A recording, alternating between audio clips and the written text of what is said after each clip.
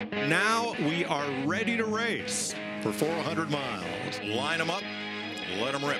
Ready, ready, ready, ready. Green, green, green.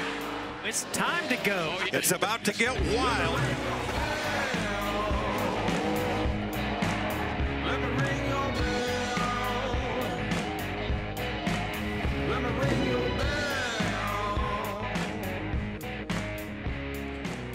Big, high, puffy clouds. Whoa. I get dizzy every time he does that, Artie. 80 degrees. Look how humid it is. 72%. Light breeze out of the northwest. Forecast is for no rain. We'll have a look at the starting lineup across the bottom of your screen. Again, a draw for starting positions among the top 12 in points, 13 to 24, and then 25 to 36.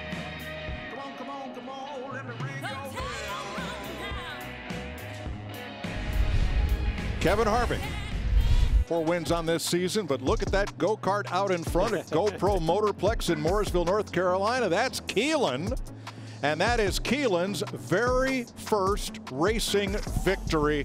There's got to be a proud papa, Jeff, in car number 4. And let's dial him up and ask him about it. Hey, Kevin Harvick, Jeff and Mike at the Fox Sports Studios. You got us? 4. Hey, man, you've been racking up some wins and putting some trophies in the case lately. But I want to ask you about the recent winner in the family, Keelan, winning that first go-kart race. Tell us what that was like.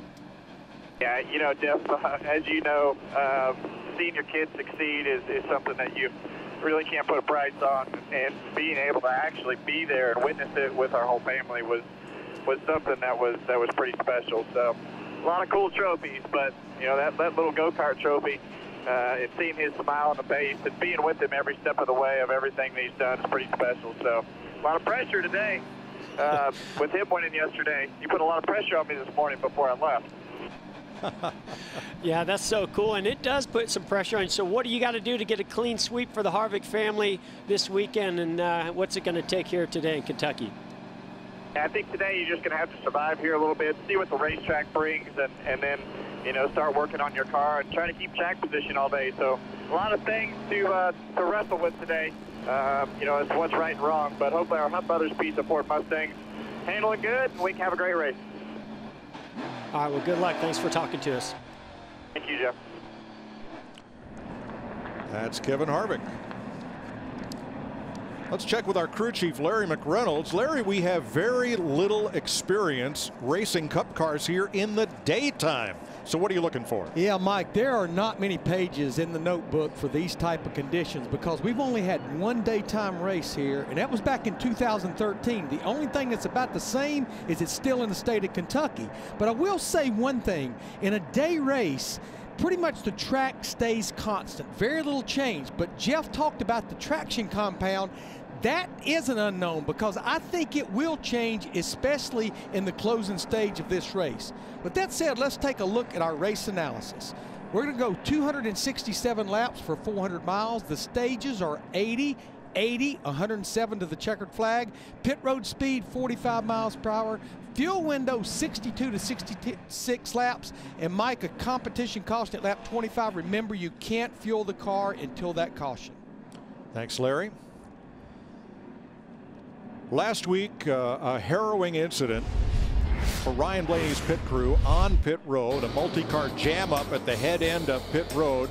There's Brennan Poole coming very close there as Wade Moore leapt onto the roof.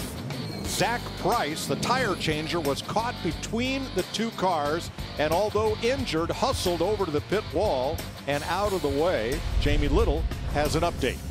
And Zach Price did suffer a lower leg fracture. Good news is it doesn't require surgery, but he will be out for the foreseeable future. Filling in for him starting this week is Curtis Thompson. Curtis Thompson to my right, he is a 16-year veteran on pit road. Recently, he's been on LaJoie's team, and he's a member of the Penske development team, and that's where they were able to bring him up to this 12 team. Curtis just told me he was able to practice with these guys 3 days this week and is very confident and was very loved how good, and he's given us a thumbs up, said how great these guys are, Mike, and he just loves the opportunity. It's rough circumstances, but he hopes to step up and do his best here moving forward. Thanks, Jamie. Mentioned earlier, Jimmy Johnson is back. There's the number 48. He was out for COVID-19, but had 2 negative tests this week and eligible to return. We listened into him and his team. All right, folks, good afternoon from Kentucky. I want to start out by saying it is fantastic to have our pilot back behind the wheel. JJ, we're glad to have you back, man. Fans, thanks for your continued support from home. 48 guys, but we're going to go get them today and for the whole rest of the year. Eyes forward, boys. Let's go. Cliff Daniels there, crew chief for Jimmy Johnson. Excited to have that 7-time champ back behind the wheel. And unfortunate set of circumstances. And now here he is back behind the wheel. Out in front of the 38 car field is the all-new TRD Camry facing the race. Kyle Busch, Joey Logano on the front row. 2 cars had to drop to the back for inspection issues. Martin Truex, who's won 2 of the last 3 here at Kentucky, and Matt Kenseth, the driver who won the one and only daytime Cup race at Kentucky, will start out back. Mike, a lot of anxiousness right now. If you're those drivers, you've been watching the Xfinity truck races and seen crashes in the first turn, not knowing what kind of grip you're going to have through these first couple of corners in that first lap. Pace cars in. They address themselves to the start line. Kyle Busch has elected the outside. He is the control car. So Logano cannot beat him to the start line on the initial start of the race. And we're off in Kentucky.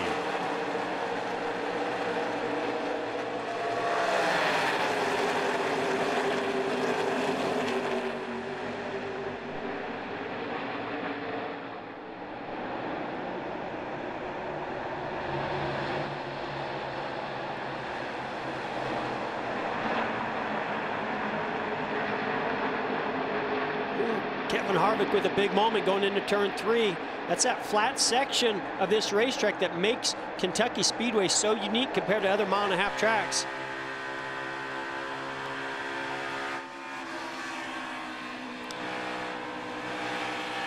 Already 3 wide as we're starting lap 2. With that lack of grip and that inside lane hasn't scared off Joey Logano. He's still battling down there in that very bottom lane, trying to get by Eric Almirola. Now his teammate Brad Keselowski coming to the outside.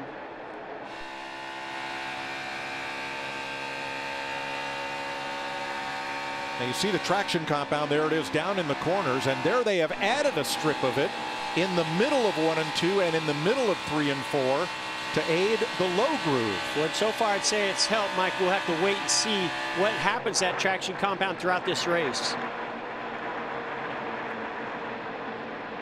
Kevin Harvick looks like he started off this race very loose. Not a lot of grip in the rear. Matt DiBenedetto is going to go to the inside, possibly take that position away. And yes, he does. You can see even Kevin Harvick in the main area of that traction compound, Mike, where we've seen all the grip so far this weekend's racing. Even Kevin Harvick's in that groove still didn't have enough grip to hold off DiBenedetto. You've got to imagine Rodney Childers is on the radio telling Kevin it'll come to you. Yeah, absolutely. Be patient, be patient. And you know what? The way Kevin Harvick's season has gone, there's a very good chance it will come back to him. And here's another guy that's got to be happy to show up at Kentucky. 3 wins under his belt. Brad Keselowski loves this racetrack, and right now he's got to be loving his race car. He's right on top of these 2 in front of him. Keselowski started 6th. Jimmy Johnson in 15th.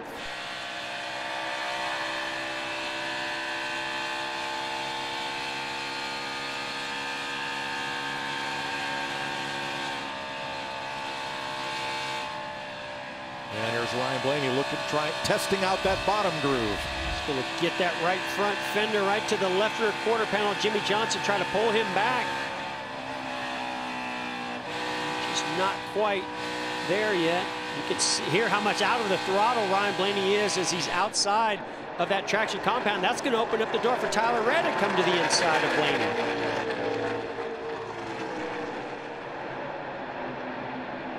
See how Reddick fares down on the bottom of the racetrack. As at 7th place, Chase Elliott had a look at Kevin Harvick. And nothing there.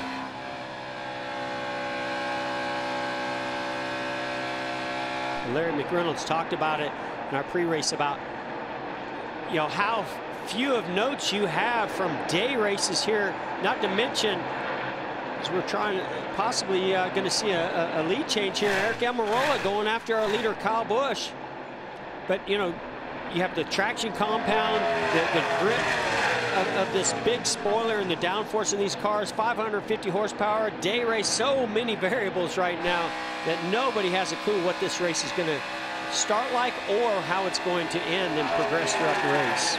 You saw Joey Logano send it in there, but didn't have the grip to run all the way through the corner 2 abreast with his teammate Brad Keselowski. Well, Brad Keselowski's running that very bottom groove. He likes the way his car's handling right on the yellow line. That's going to open up the door possibly for an outside move if Logano can get there, at least down to 1 and 2.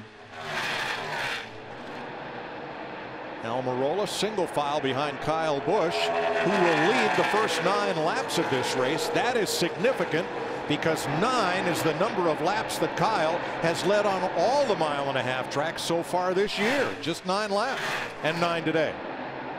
You can see this. Eric Almirola, I didn't think he was going to be able to hold that bottom groove, but he certainly did. He's going to make the pass on Kyle Busch.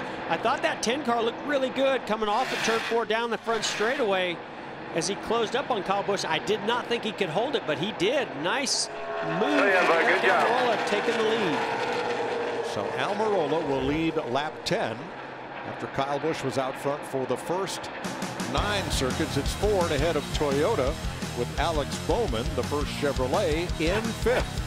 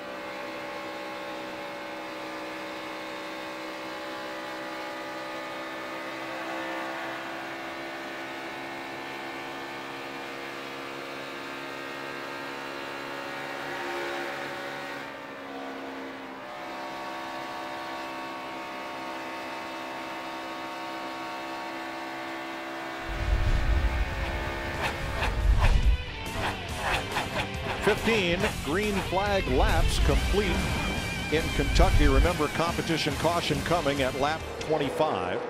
Here is Joey Logano going to the inside on his Penske teammate Brad Keselowski. Yeah, Brad went up to use that traction compound, tried to cut down to the bottom lane that he's been using, but Joey Logano was there. Let's see if there's any contact. No, I don't think there's any contact, but he definitely loosened him up. I think the two were being so careful to stay off each other, it allowed Bowman to shoot the gap and jump right in there.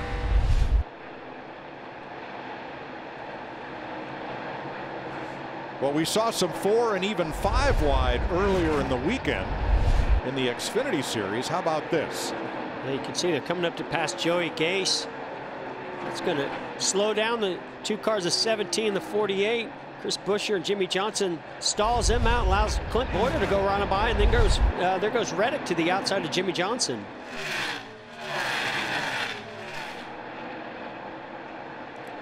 Joey Logano closing in on Kyle Busch. This is for second place.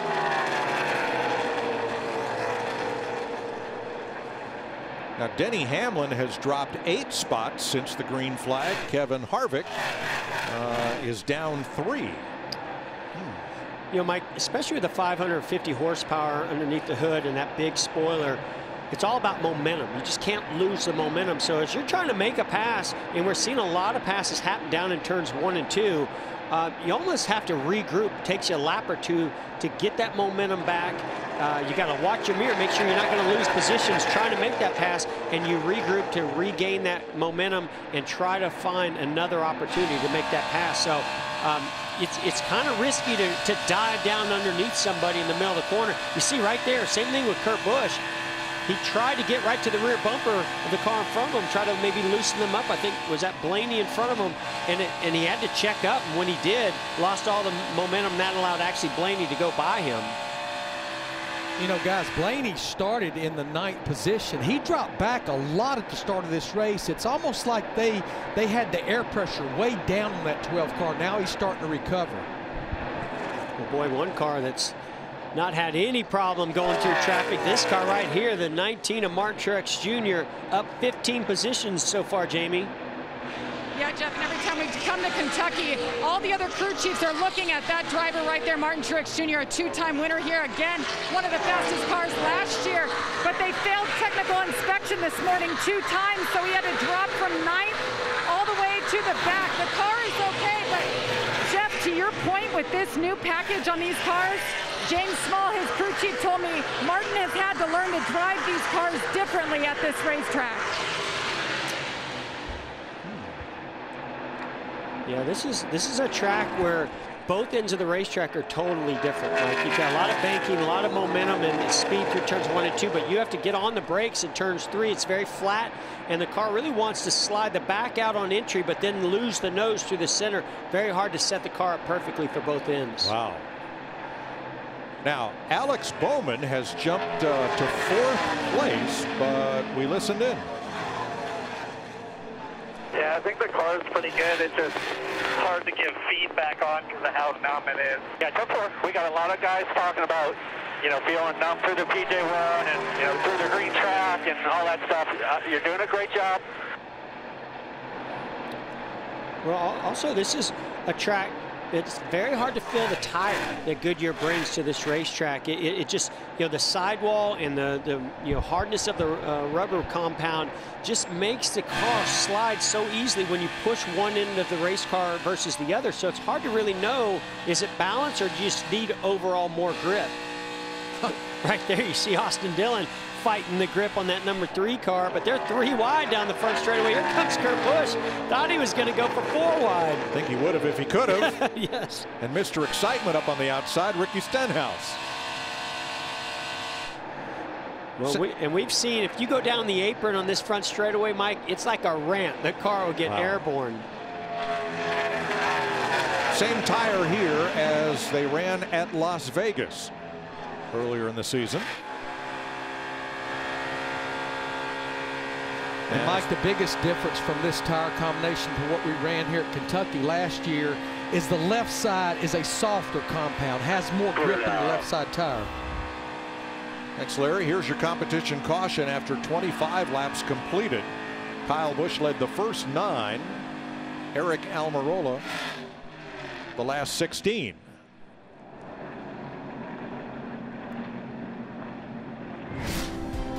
Major League Baseball on Fox returns July 25th. Fox Saturday Baseball is back, and America's home for baseball this summer, as always, is Fox and FS1.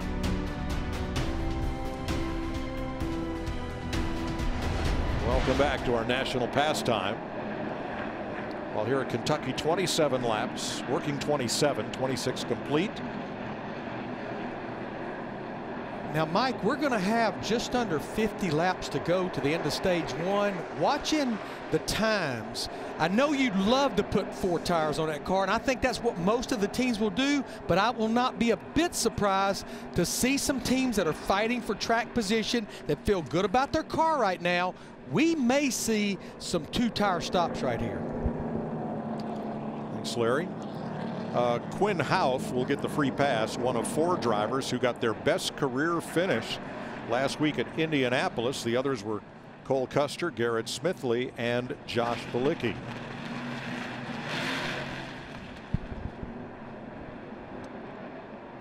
Pace car is going to be kind of lonely out there. Ooh, almost some contact coming to pit road for a few.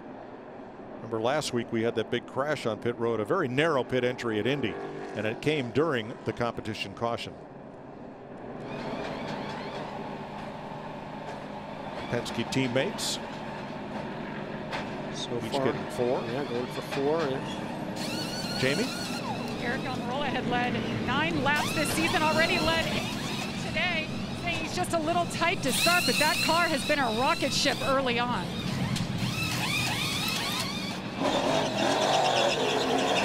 I don't want to get political, but I'm voting for Bacon. Here's your Ram race off pit road. Almirola wins that one. Joey Logano gains a spot. Chase Elliott up 3. Kevin Harvick +2. First caution of the day in Tampa, Florida, as Eric Almirola leads in Kentucky.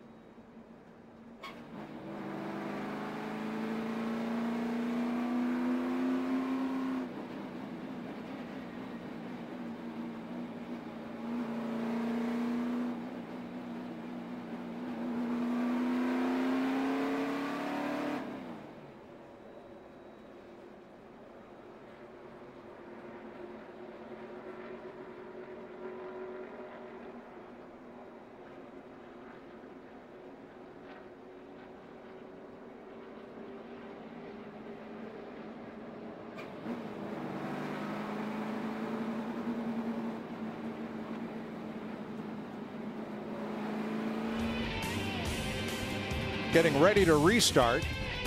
29 laps complete. Here's today's Ford Performance Track Facts. Ford this season, 9 victories in 16 races, 36 top 5, 68 top 10s, and 7 drivers in a playoff position, leading all manufacturers in all those categories. Yeah, pretty impressive season so far.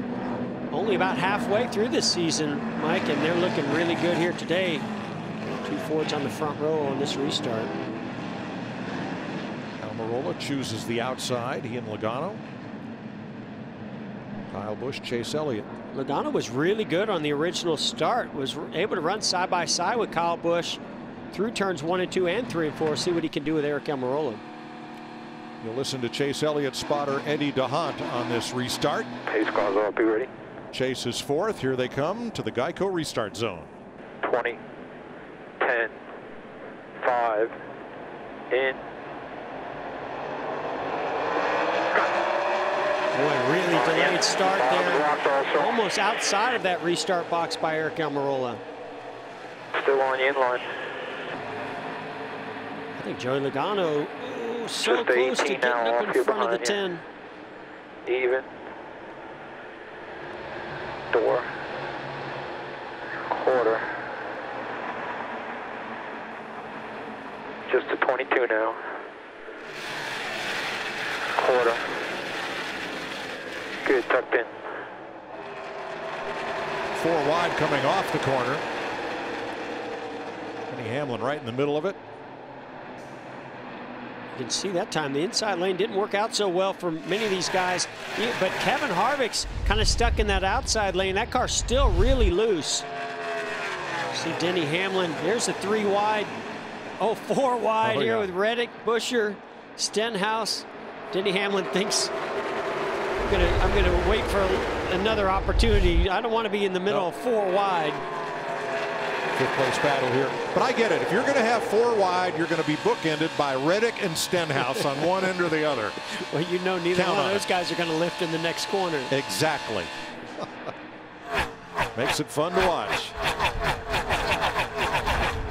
That was Reddick again, way down on the bottom, almost to the apron. As 10th place, Kyle Busch and Brad Keselowski battle with Austin Dillon. On that competition yellow, Ty Dillon had a commitment line violation entering the pits, so had to restart tail end. Well, Keselowski going backwards here. He's on the inside. You see Martin Truex Jr. already ahead of him. Here's the 48, Jimmy Johnson going to the outside. He'll have to duck back in line. That'll put him back to 14th after restarting 8th. Keselowski. I mean, these restarts are going to be wild and crazy all day long. We saw the 18 of Kyle Busch. I think he started 3rd. He's all the way back to 10th.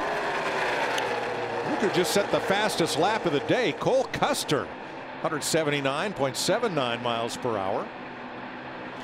As Custer's gained 5 spots since the restart. Mike, he's one of our Rookie of the Year candidates. We were talking on our conference call the other day. Our rookies are starting to come to life. We've had 3 different rookies get a top 5 finish in 3 of the last 5 races of this year. For Custer, it was 5th at Indy last week. Best career finish. 2nd career top 10. And Cole Custer, a prior Xfinity race winner here. There's your rookie standings. It's quite a rookie class. I mean, Tyler Reddick, 2-time Xfinity champion, John Hunter Nemechek, Christopher Bell, Cole Custer. I mean, these guys are going to be around for a long time, impressing all of us in the Cup Series. But you know, with me, there's always a but. We've only had 1 Rookie of the Year get a top 15 finish in the first 9 races here at Kentucky. That was Eric Jones back in 2017. I can attest to how tough this racetrack is, not just as a rookie, even as a veteran. Never got a chance to go to victory lane at this racetrack, Mike, and it's because it is so difficult to get both ends of the racetrack right. There's a battle for 4th place. Ryan Blaney trying to overtake Kevin Harvick. Jamie? And Kentucky is just one of 2 tracks that Kevin Harvick has never won at here in the Roval in Charlotte. Right now for Kevin Harvick, the car has just been edgy since the drop of the green flag. They're telling him he's losing the most time between 3 and 4. That's where they're getting him as Ryan Blaney tries to take him on the inside. Yeah, and what we saw in that first run with the 4-car Kevin Harvick, it started really loose just like it did on this run, but it came to him, Mike. So I think we're going to have to keep an eye on that car and see what it looks like at the end of these runs and towards the end of this race. Because this the 18 maybe has some debris on his hood. You could see him all over the rear bumper of his teammate, Mark Truex Jr. Saw the hood flaps coming up when he got right to Truex's bumper there.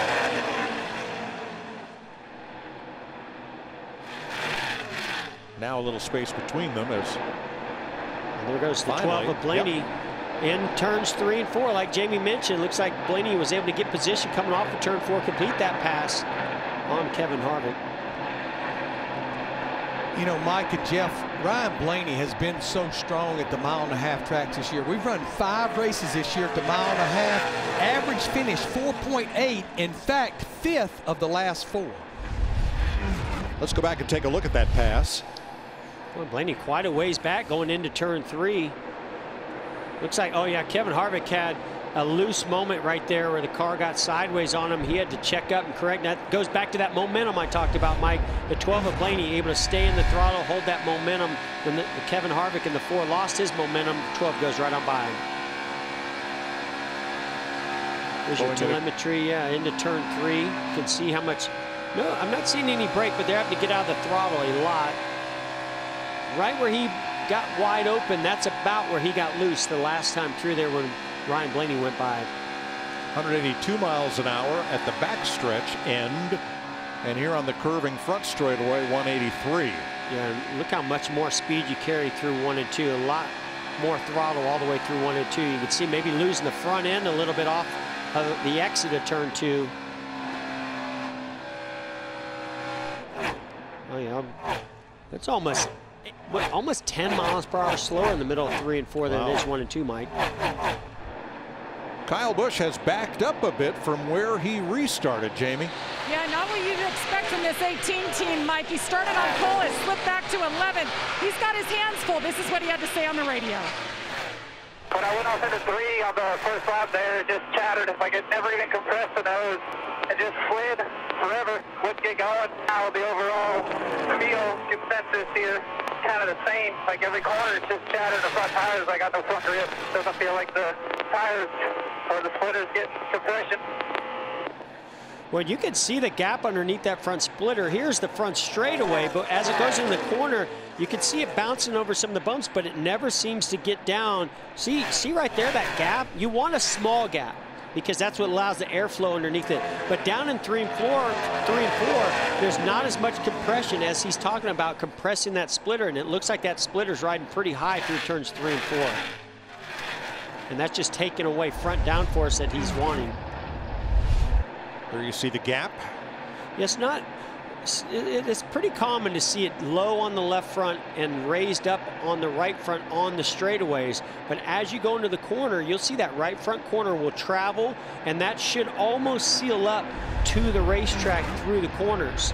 But this is, again, a tough track to do that with because the speed and the compression 1 and 2 totally different than 3 and 4. A couple laps ago, Kyle got passed by Martin Truex, who started this race in the back. So Truex is now the highest running JGR Toyota in 10th.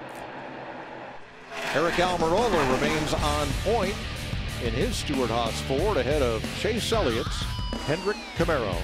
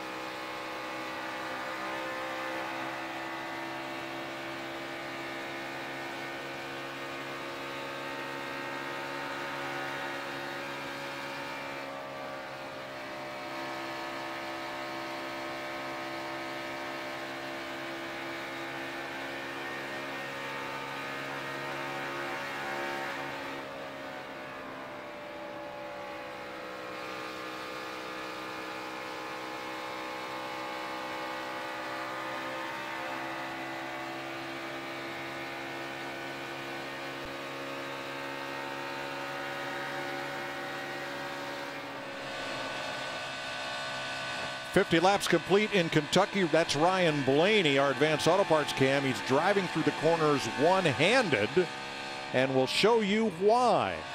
Here's what happened just a couple of laps ago.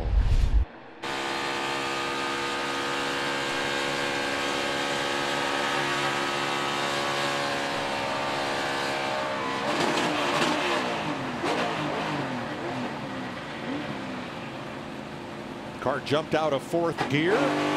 Blaney grabbed a gear, got going, and then radioed in. Just broke something. Drive shaft or something. Somebody's broke off the base here. Gonna need to get me a bungee cord or something. Copy that. Well, you could hear Ryan Blaney as he rolled out of the throttle in turns 1 and 2 and went to go back to the throttle. That's when it jumped out of fourth gear. Pretty fortunate actually for this 12 team that it didn't happen somewhere else, because it could have turned a lot more RPM than it did. Didn't sound like it over revved the engine that much, so that might save the engine, but they're going to have to figure this out, Mike. That's not going to go away anytime soon. So here's a couple of champions battling for 11th place. Jimmy Johnson and Kyle Busch. Now earlier we talked about travel on the splitter and that gap there, and Kyle Busch and what they might do to improve that car. Larry? Yeah, Mike, one report we did get from Kyle Busch, once the air pressures came up when they made this last pit stop, the car was getting a little bit better. But Jeff Gordon was talking about the right side of that front splitter being up off the racetrack. Well, one thing they can do, you have these ride limiters right there. You can add one, but what I think they would want to do if they do want to make this adjustment is actually pull one of those shims out. That just lets the car travel a little bit more on the right front, and we'll get that splitter down on the racetrack. And Larry, you know, based on the air pressures coming up, that raises the car up, so you wouldn't think that would actually make the car better, because as the air pressures come up, I just wonder if when the air pressures come up, the grip level in the tire maybe goes up a little bit to where it's optimal and he likes it, or the balance changes for him over that long run. Well, what's got to come up for Kyle Busch are playoff points. Look at the comparison last year to this for he and his teammate Martin Truex, who pretty much led the league in playoff points last year. You get playoff points by winning races and by winning stages. Yeah, it's unbelievable. I mean, when you think about the dominance of this 18 team, Kyle Busch, our defending champion, what he accomplished, not just last year, but even the year before, hard to believe he's sitting here at this stage of the season 2020 with 0 playoff points.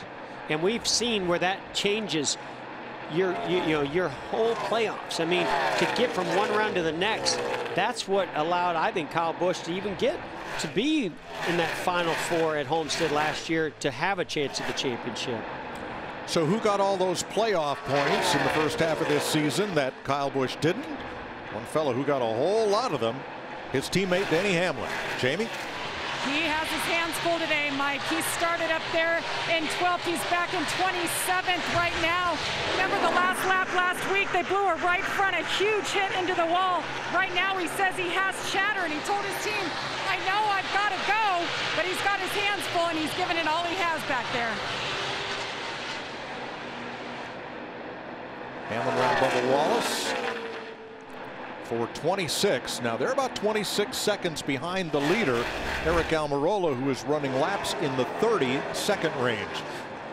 And Mike, going back to Denny Hamlin, this is that time when as a team, you're Joe Gibbs Racing, Kyle Busch starting up front on the pole position. And you go, you know what, this weekend our teammate's been so good. Denny Hamlin, we're going to go with a setup similar to his. And then all of a sudden, Denny Hamlin has a similar issue. So you wonder if how close those setups are on those two cars. And there's a look at Almirola, about 4 seconds back of them on the track, but the race leader 1 3/4 seconds ahead of Chase Elliott. Now Ryan Blaney, after getting his car back in 4th gear and getting everything back together, went on to pass Kevin Harvick, and Blaney is now in 5th place. Apparently no ill effects of that car jumping out of gear. And using a bungee cord, Larry, to hold that shifter in 4th. Boy, that's an old short track trick. Well, it is, Mike, and looking at the data, it turned about 9,300 RPM, but only for about 2 seconds. I know things have changed since my days as a crew chief, but that was part of our race morning checklist, is we had a bungee cord that was already in the car and just hooked it into the side of the seat.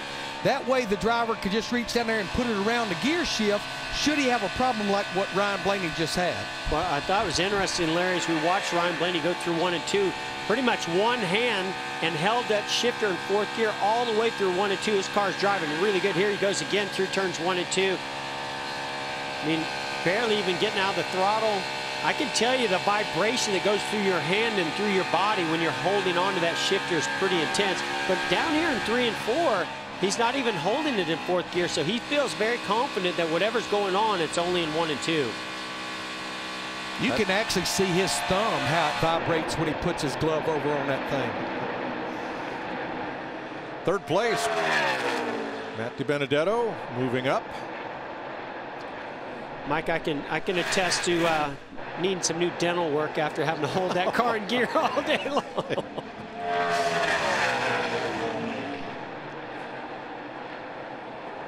And leader Eric Almirola is in some pretty heavy traffic. That's John Hunter Nemechek and Corey LaJoie just ahead.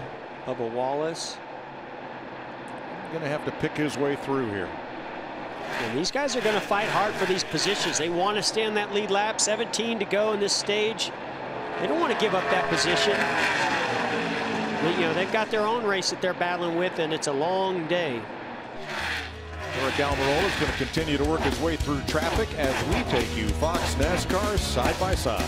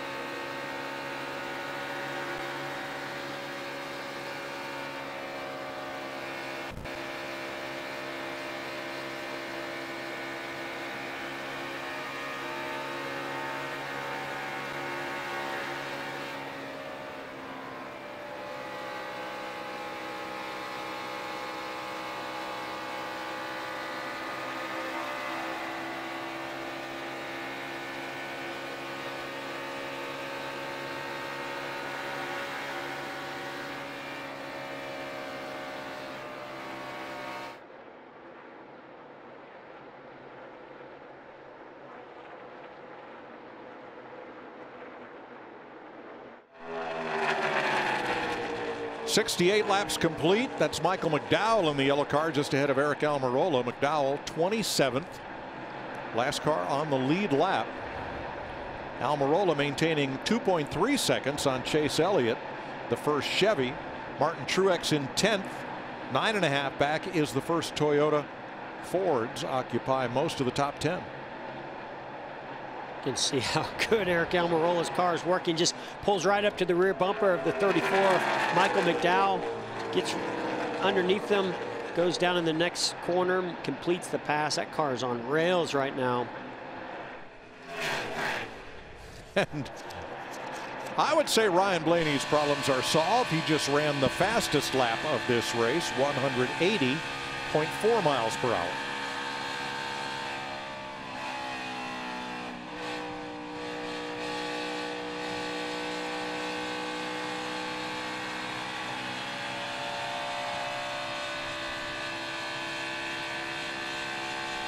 Be curious to see if maybe that, you know, this car was just for Ryan Blaney, just maybe it wasn't all the way engaged in fourth gear after the restart. Is that going to be something that continues? Is he going to have to drive one-handed all day long? Or I think later in the race, when they get 3 and 4 wide on those restarts, he's going to have or want to have both hands on the steering wheel. Riding on board here with Chase Elliott. Coming in second place, 8 laps to go on this stage. To Benedetto. Oh, a moment for John Hunter Nemechek gets really loose. He has to work his way up the racetrack. That allows Joey Logano to go to the inside of Matt Benedetto. I was just getting ready to brag on him on what a great run he's having. And here comes Ryan Blaney into the picture. Yeah, they all had to pedal it when Nemechek had his moment. Jamie? And I was going there as well, Jeff. Matt Benedetto doing a great job. He started 10th, running 4th right now, about to give that up to Ryan Blaney. But Matt, this is his worst track here, averages 31st. Never even a top 10, but he's never been with the Wood brothers either. Right now he says his car is pretty good. I think he's the only driver happy with his car. Well, I could tell you who loves his race car. If Matt Benedetto likes his race car, I know who loves his. Other than that transmission, Ryan Blaney has a rocket ship right now. Now you can see that little darker area that Ryan Blaney just ran on that bottom lane. We see it also down here in 3 and 4 where they put the right sides down there, Mike. That is not traction compound. That's actually an area where the racetrack, I believe, has done some kind of a patchwork. So that's a part of the pavement, maybe a newer layer of pavement on the racetrack in that lower groove. A little bit of that at each end of the speedway. Ryan Newman now about to go a lap down here, perhaps. He is 26th. Last car in the lead lap. Next car ahead of him is Denny Hamlin for Eric Almirola. We've seen this before at this racetrack, Mike, where Kentucky Speedway is one of those tracks where you can hit it and be so good, and you can miss it a long way and be very far off. And that's what we're seeing for a lot of these cars back there, 23rd, 24th on back. Hey, they went to Advance Auto Parts and picked him up a bungee cord. Quite possibly.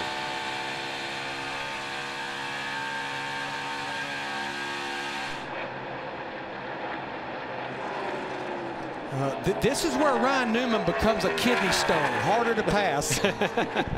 Well, he drifted up the racetrack there in 3 and 4. Listen, I don't know if there's a race car or driver out there that is tough to pass for Eric Almirola right now. That car is just so good.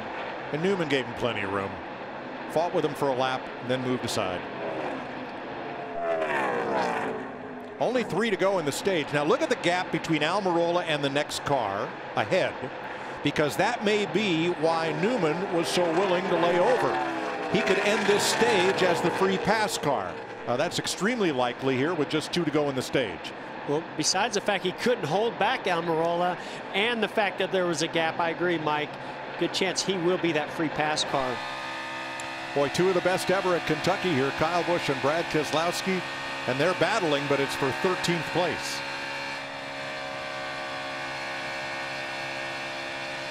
The other thing these 2 drivers share is watching their teammates up ahead of them having a little bit better day. Like Martin Truex, who started out back due to an inspection failure and is now in the top 10. Well, Ryan Newman's going to come back to try to get back one of those laps. Well, he's got to, because that car, if that car just ahead is only 1 down, and it's not. It's more than a lap down. That's Garrett Smithley. It looked like 3 laps back. Yeah, I think Eric Almirola got held up in traffic a little bit. As long as he doesn't get to Hamlin, Newman is okay. And he didn't. The stage is over, and Eric Almirola has his second stage win of the season. Eric Almirola voting for Bacon and winning stage 1.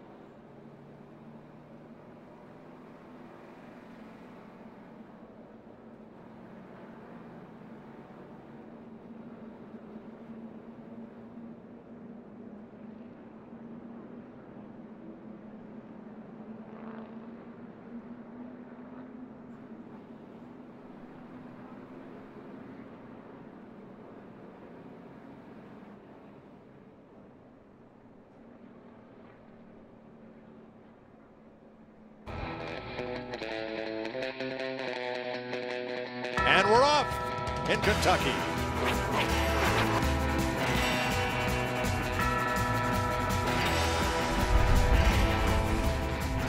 An uneventful first stage, but for the competition caution at lap 25. Otherwise, all green flag racing. Kyle Busch led the first 9 laps, and Eric Almirola, who had never previously led here in Kentucky, has led 73. Pit road's open, where they've not been since lap 27.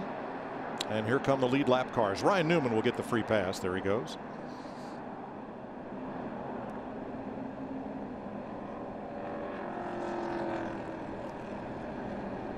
See a little servicing. It's pretty hot there in Kentucky. Putting some ice in the window for Joey Logano as the 9 comes into his pit box. Jamie. And Ryan Blaney works his way down pit road as they count him down in 5th.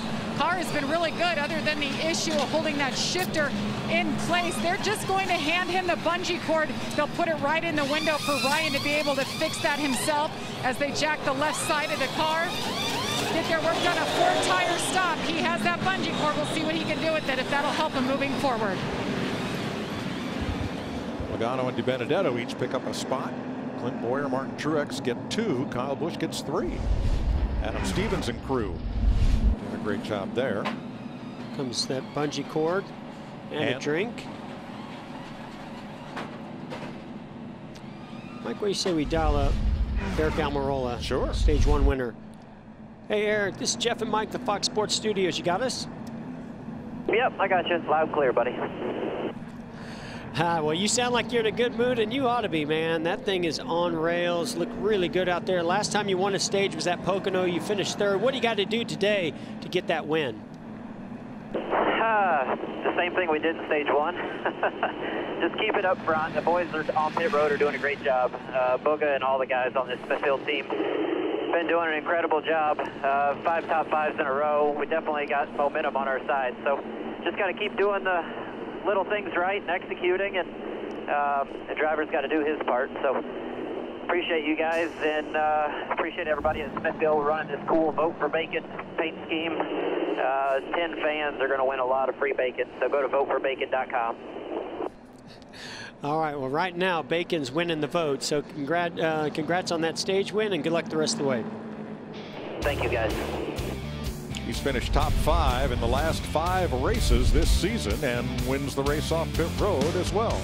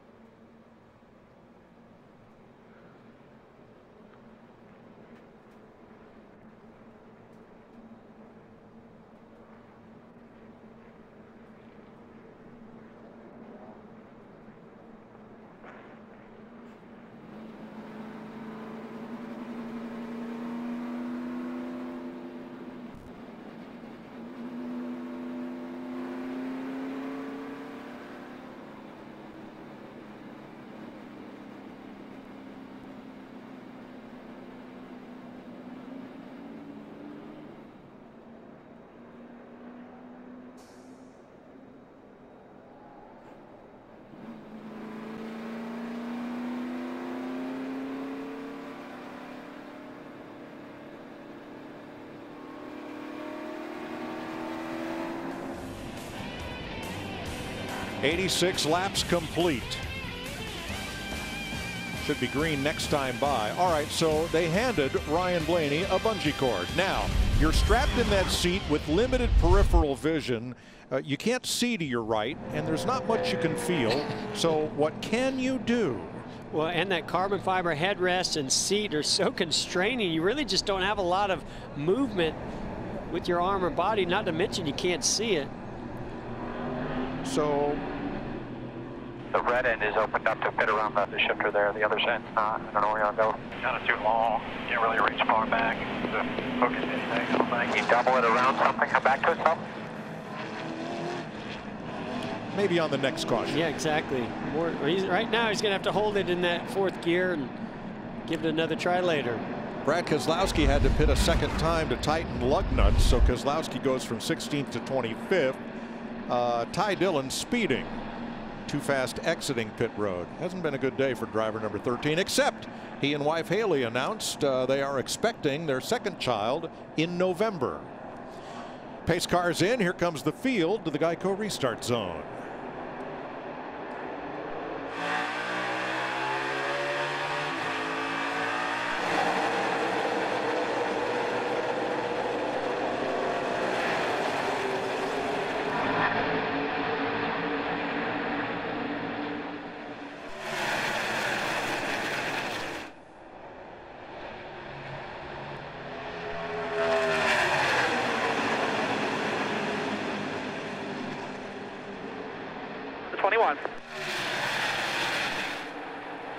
Nine's coming to you. Protect the high side here. It's TJ One back. All good. Joey Logano's spotter. Yeah, and I'll give Joey a lot of credit. Not from a lack of effort. He's putting it down there on the bottom underneath in that vulnerable position, taking the air off the outside of that car inside of Eric Almirola. Now he's faded back to second as he slid up in front of Chase Elliott. But Matt DiBenedetto, I'll tell you what, those Fords are strong today. 1, 2, 3 right now. Then Chase Elliott, Alex Bowman, and here comes Ryan Blaney, one-handed bandit. Harvick down on the inside, 12th. 11th now. Let's see if they've worked out that loose condition on Kevin Harvick. Early stages of a run, he's very, very loose, especially in traffic. It came to him, Jeff. He was much better later in that long run, but by then he'd given up a number of positions. And right now he's stuck in that inside lane as Jimmy Johnson, then Kurt Busch, and those Chevrolets come to the outside.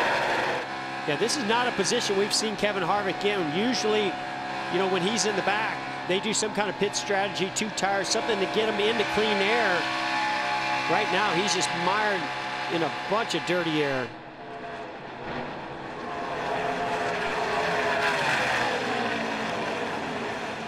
Cole Custer charging after his teammate. Custer has picked up 1 spot from the restart. And one of the things that Rodney Childers and this Ford team have done so well for Kevin Harvick is to give him a car that's trimmed out. The back of that car and that spoiler is out of the air. It's real low on the straightaways and in the corners. And the way they've gotten away with that is Cole Custer's teammate goes to the inside, possibly going to take that position for 13th. But that is something that works really good, Mike, in clean air. If you can get the mechanical balance worked out, and they have done a great job with that in that 14. But right now, they do not have the clean air to take advantage of that trimmed out race car. On the left, the battle for 4th. Elliott, Blaney, and Bowman.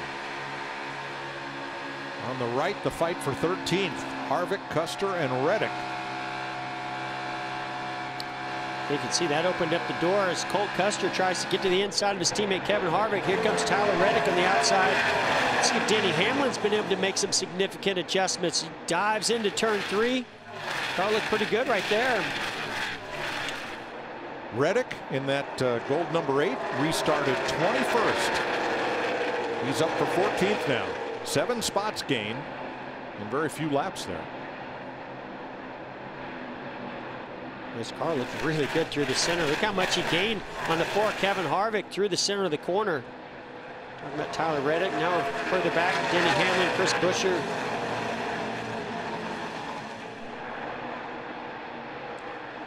Fourth place. Chase Elliott's going to tuck in behind Ryan Blaney. Feels like Ryan's got the better car right now. See if we can't watch the line that he's running, what his car's doing. Maybe I need to make some adjustments or wait for my tire pressures to build up if you're Chase Elliott. Maybe I need a bungee cord to hook onto that bumper of that number 12. Throw that thing out the window, right? Come on along. Austin Dillon, Kyle Busch, this is for 10th. Well, the Busch brothers might be battling here, but not for the position they're going to want to be battling for. 11th and 12th right now. Jamie? And Kyle Busch just said he needs to turn better. The car just wants to go straight, and it feels like it's on top of the track. It's just been one issue after another since we started this race for the 18. This battle's looking similar to a year ago. Kurt Busch slides up in front of the 18. Oh, yeah, we've seen this movie. But it was for the win 1 year ago.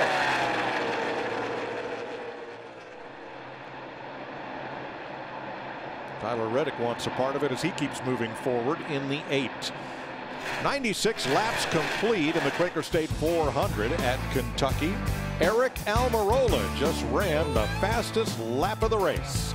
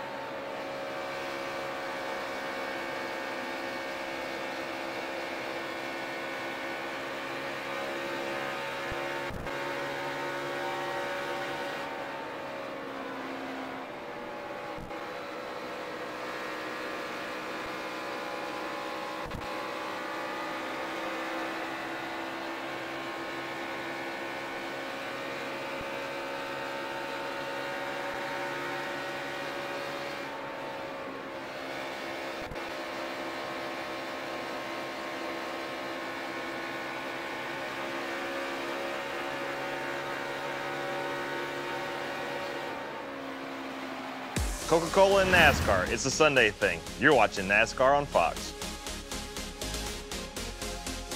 102 laps complete. Let's see how the Coca-Cola family of drivers are faring. Joey Logano, runner-up to Eric Almirola right now. Austin Dillon, Denny Hamlin, Brian Newman, all on the lead lap. Bubba Wallace, the first car, 1 lap down, and Daniel Suarez, 31st. Almirola's lead 2 seconds over Logano. Ford's in the front 4 with DiBenedetto and Blaney. Bowman in 5th. Truex, the first Toyota, in 6th. Mike, where is Kevin Harvick? There he is, all the way back in 19th position. I'll show you what happened. He was making a move forward here. Well, we saw Reddick go to the outside of Kyle Busch. He loses momentum. Look at this big run by the 4 car of Kevin Harvick. He dives down into turn 3, but he gets down underneath the traction compound, not able to complete the pass. Now here comes his teammate Cole Custer to the outside. Big run, Denny Hamlin, Chris Buescher. All 3 of these cars are going to go by Kevin Harvick. And after this happened, 2 more cars, actually 3 more cars, have since passed Kevin Harvick. I have just 0 grip. Thing we did is terrible. Made it worse. It was bad, now it's just worse. The thing's just loose in the corner now, and it's plowing. And Kevin Harvick, basically, he's bad into the corner. He's terrible on exit. It hasn't been good since the beginning, but he said it's worse now. And guys, Rodney Childers told me one thing that's kept them from winning here, they've never had a perfect race car, and they definitely have their work cut out for him today. Well, they've had perfect race cars this year. We've seen that, but clearly not here today in Kentucky. Plenty of time, though. 162 laps to go. It's going to be a tall order for anybody to catch Eric Almirola, who's now led 97 laps today. Joey Logano 1.5 back, 25 cars back to Ryan Preece on the lead lap. As you look at 8th place, Clint Bowyer, Jimmy Johnson. You know, the drivers that have combined for 10 wins this year, and that would be Keselowski, Harvick, and Hamlin, none of them are in the top 14. Unbelievable. Well, I'm curious to hear from our crew chief, Larry McReynolds. Larry, is there any kind of strategy play now coming into stage 2 here? Is it possible anybody can make it on fuel? And why are they taking 4 tires if we're not seeing much fall off? Well, I think the reason they took 4 tires, especially on that first caution, the competition caution, a little bit concerned about the wear. We did hear maybe where the left front was showing a little bit of wear. But we went back racing with 73 laps to go, and they had pitted essentially with 77 laps to go in this stage. By my numbers, everybody should be anywhere from around 4 to 6, maybe 8 laps shy. So, but I do think it's not going to be a deal, Jeff, where they break this stage in half. You're going to run it just as far as you possibly can, just simply because these tires are not falling off as much, and you don't want to get trapped by making a short pit and then the caution coming out and burning you. So the stages here, 80, 80, and 107 laps for the final stage. Haven't seen much of last year's winner here, Kurt Busch. He's knocking on the door of the top 10, but he does have our Xfinity fastest lap of the race. 180.7 miles per hour. That was about 3 or 4 laps ago. Yeah, I mean, it's hard to believe this deep into a run on tires and fuel that you could put that kind of lap time up, but Kurt Busch definitely clearly able to do that. Maybe a little bit of a toe off of a car in front of him and a fast car through the corners. 9th place battle, Austin Dillon, Jimmy Johnson, as they catch Josh Bilicki in the 77 and pull up on Clint Bowyer. Heard an interesting theory this week on how to set the field. NASCAR does that with a blind draw. The top 12 in points, then the next 12, then the next 12. What if you use the fastest lap of this race to set the field for the next race? As long as they're not starting first, I'm fine with that, Mike. I don't want the fastest car starting on the front row. I came from a short track and dirt track background. I like to see cars passing. Well, I do too, but yeah, that needs more work. Of course, that's the TV Jeff, not the race car driver Jeff mentioning that. Alex Bowman closing right up on Ryan Blaney for 4th. And look who's right behind him. Mr. I've won 2 of the last 3 races here, Martin Truex.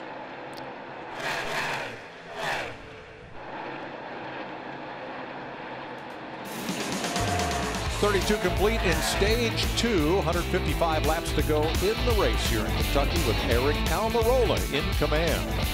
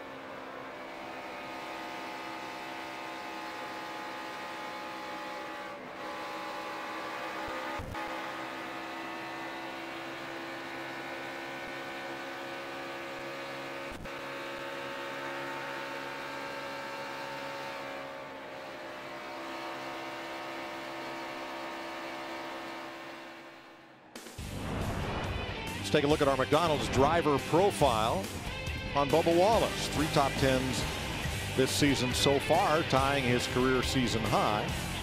Top 15s in 5 of the last 8. 9th last week at the Brickyard. And no, that is not an antenna ball sticking up from the roof of his Richard Petty Motorsports number 43. Looks like an errant piece of tape or something there. I do believe it's the antenna, but it's like the antenna has caught a piece of debris or rubber or something from the racetrack and is clinging onto that antenna. Now he's in the free pass position. We have not had a caution flag for any kind of on-track incident today. Should we get one, he would get back up on the lead lap. What is that? That's just strange. Eric Almirola. Now let's look ahead to Wednesday night, which will be our final Fox telecast of the season on FS1. It's the NASCAR All-Star Race. Eric currently is in the Open, the race that precedes the All-Star event, 7 p.m. Eastern on FS1. And Eric has one of 4 ways to transfer into the All-Star event. But there's a 5th way to transfer in. Win. Today. That's right. And that's going to be a wild one in Bristol, Mike. I'm excited about that All-Star race moving to Bristol, a short track for the first time. And folks, you're going to see things you've never seen before in the Cup Series in Wednesday night's All-Star race. This is NASCAR's experimental event each year. So tell them about the lights, because I can't do it without giggling. The lights? Yeah. Which part of the lights? Oh, yeah, the underglow. Heck yeah. Well, I mean, I know we're going to be under the lights at Bristol. Right. But we're going to have a little extra light. Some glow from underneath these race cars. Ought to be really cool. Jamie.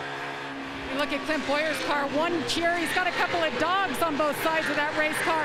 One cure works with Colorado State University to try to find a cure for cancer in dogs. They do tremendous work and they support our sport in a big way. But good news for Clint Boyer, guys. I mean, maybe it's true, maybe it's not, but they say they are right on their number to make it to the end of the stage. All right. Another cool thing for Wednesday night. First time in the Cup Series, they have used the choose cone to determine lane choice for restarts. Really looking forward to that. We have an hour special coming up on how the choose cone system works. You'll see that Wednesday night, 7 Eastern on FS1. All you need to know is when they drop the green, that's cool. It's going to be fun. It's going to be very exciting. All-Star race. Cannot wait. Jimmy Johnson making some moves here. See, coming up to the rear bumper, that 14 to Clint Boyer. Clint Boyer had closed up on Chase Elliott there for a little bit, but now Chase Elliott's pulled back away. I'm impressed with some of these cars putting up some of their fastest laps here late in this run. That tells you a lot about tires. As that fuel load gets lighter, those tires are not falling off, and we're actually seeing some very fast race speeds. So that will really change the strategy, Larry Mack.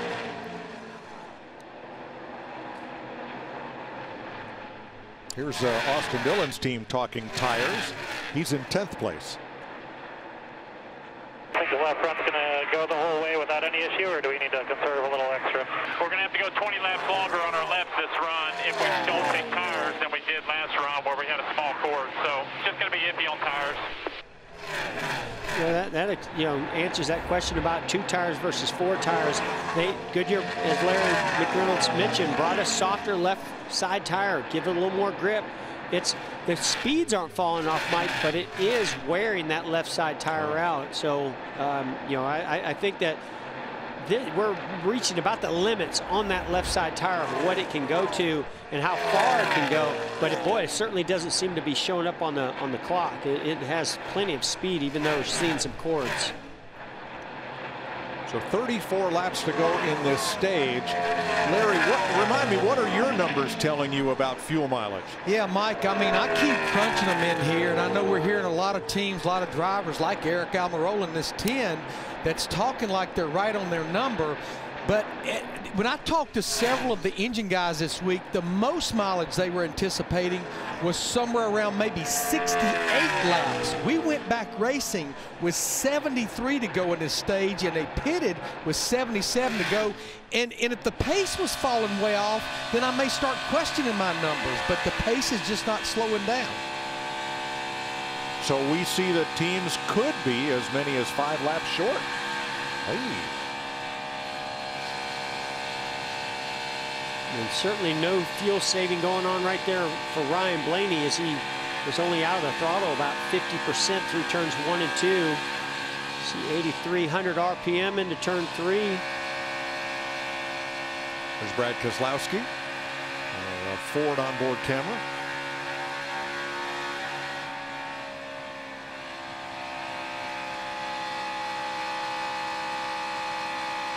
Well, that's pretty normal telemetry, and the throttle position, so not a lot of fuel savings going on out there. So I don't know if some of these guys are lying to Larry back on how far they can go. How about Chase Elliott carrying our Mountain Dew camera?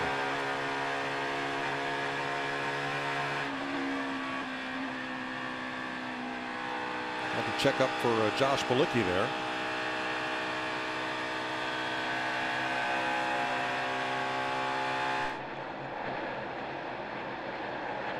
Eighth place, Boyer and Johnson. I got to believe, Mike, that as they came up on that lap car, Bilicki, that opened up the opportunity. I think Clint Boyer had to check up a little bit, got in a tough position there, and Jimmy Johnson able to keep the momentum and get to the outside of Clint Boyer to complete that pass. 137 laps to go, and only one driver in the top 10 has ever scored a win at Kentucky. Martin Truex.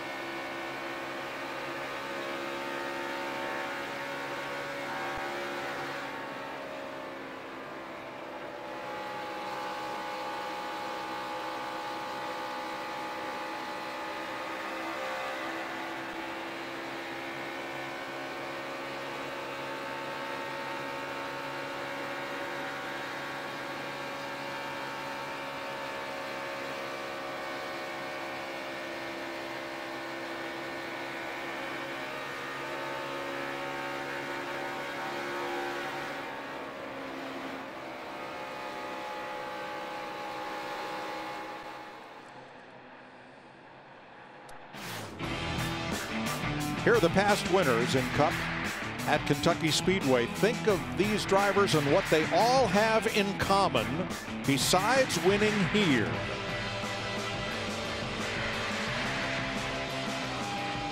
They are all Cup Series champions.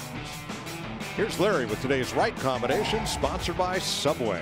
Well, Mike, there is no question the right combination the 9 years we've been coming here to Kentucky would be with our Cup champions. All 9 of the races, as you said, have been won by a Cup Series champion. There are 8 active champions in the field. Now, 3 of those champions that's never won here would include Kevin Harvick, Joey Logano, and Jimmy Johnson in that 48 car. These 2 guys, Ryan Blaney in the 12 that just took the lead from Eric Almirola, they hope this streak does not continue today.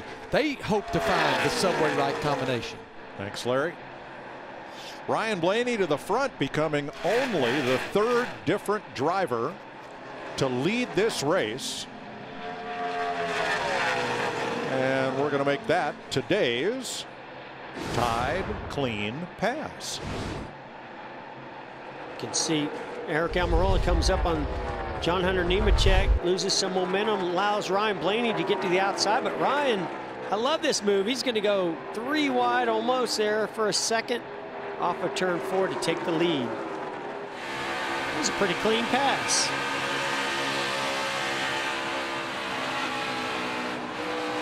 Eric Almirola is down outside of that traction compound, has no grip to be able to maintain the speed that Ryan Blaney is able to maintain. Also wonder, Mike, we saw the 10 car of Almirola really lose a lot of speed over the last couple laps to Ryan Blaney. I wonder if he's wore that left front tire out. We're hearing more and more about how these left side tires are starting to show some cords, maybe even feel some vibrations. Still driving with one hand. At least through one end of the speedway. Yep. I like watching that water bottle as he goes through the corner and all the G-load gets pushed to the right side and how that water starts to wash up into the top of that water bottle. I think now he's just reaching over there out of habit, Jeff. Ryan Blaney had only led 1 lap here in his Cup career prior to today. Look at it. Yeah, he's having it. I'm telling you, that's going to really have an effect on his hand over this race.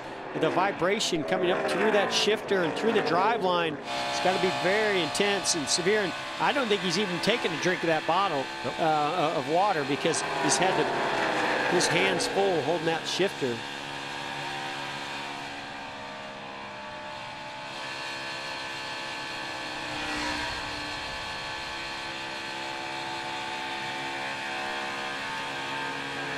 Jamie? Ryan Blaney extremely focused right now. Said he needs to be freed up just a little bit on exit. That's the only place where he feels they can gain a little bit more. They're looking to pit about lap 149, Mike. So that would be with 11 laps to go in stage 2. And Mike and Jeff, that's one of the characteristics of this traction compound. And we talked about that before the green flag. It just seems like the cars get tighter and tighter. The front tires don't want to grip as good as the rear tires. Yeah, that traction compound, while it has a lot of grip, it also really grinds those tires. So if your balance is a little bit tight, you're just going to wear those tires out even more. Look at Eric Almirola going to lose another position here to a Penske car. Joey Logano in that Pennzoil 4 going to the inside, taking 2nd place. I really think the blistering pace that the 10 car, as we see Tyler Reddick hitting pit road, one of the first cars to hit pit road, I really think that he's wore those front tires out. So Reddick becomes the first of the lead lap drivers to pit at lap 144.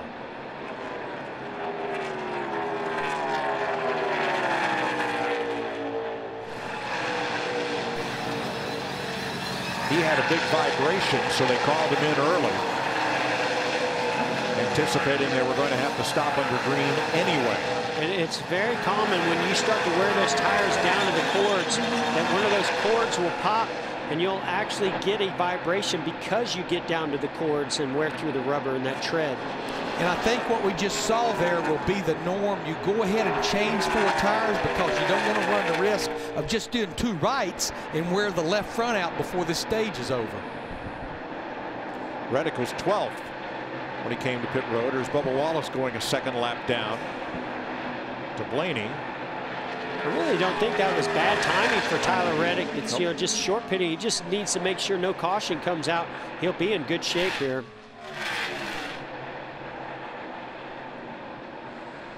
5th place, Alex Bowman. Truex was closing, but he is headed for pit lane. First of the Toyotas to pit.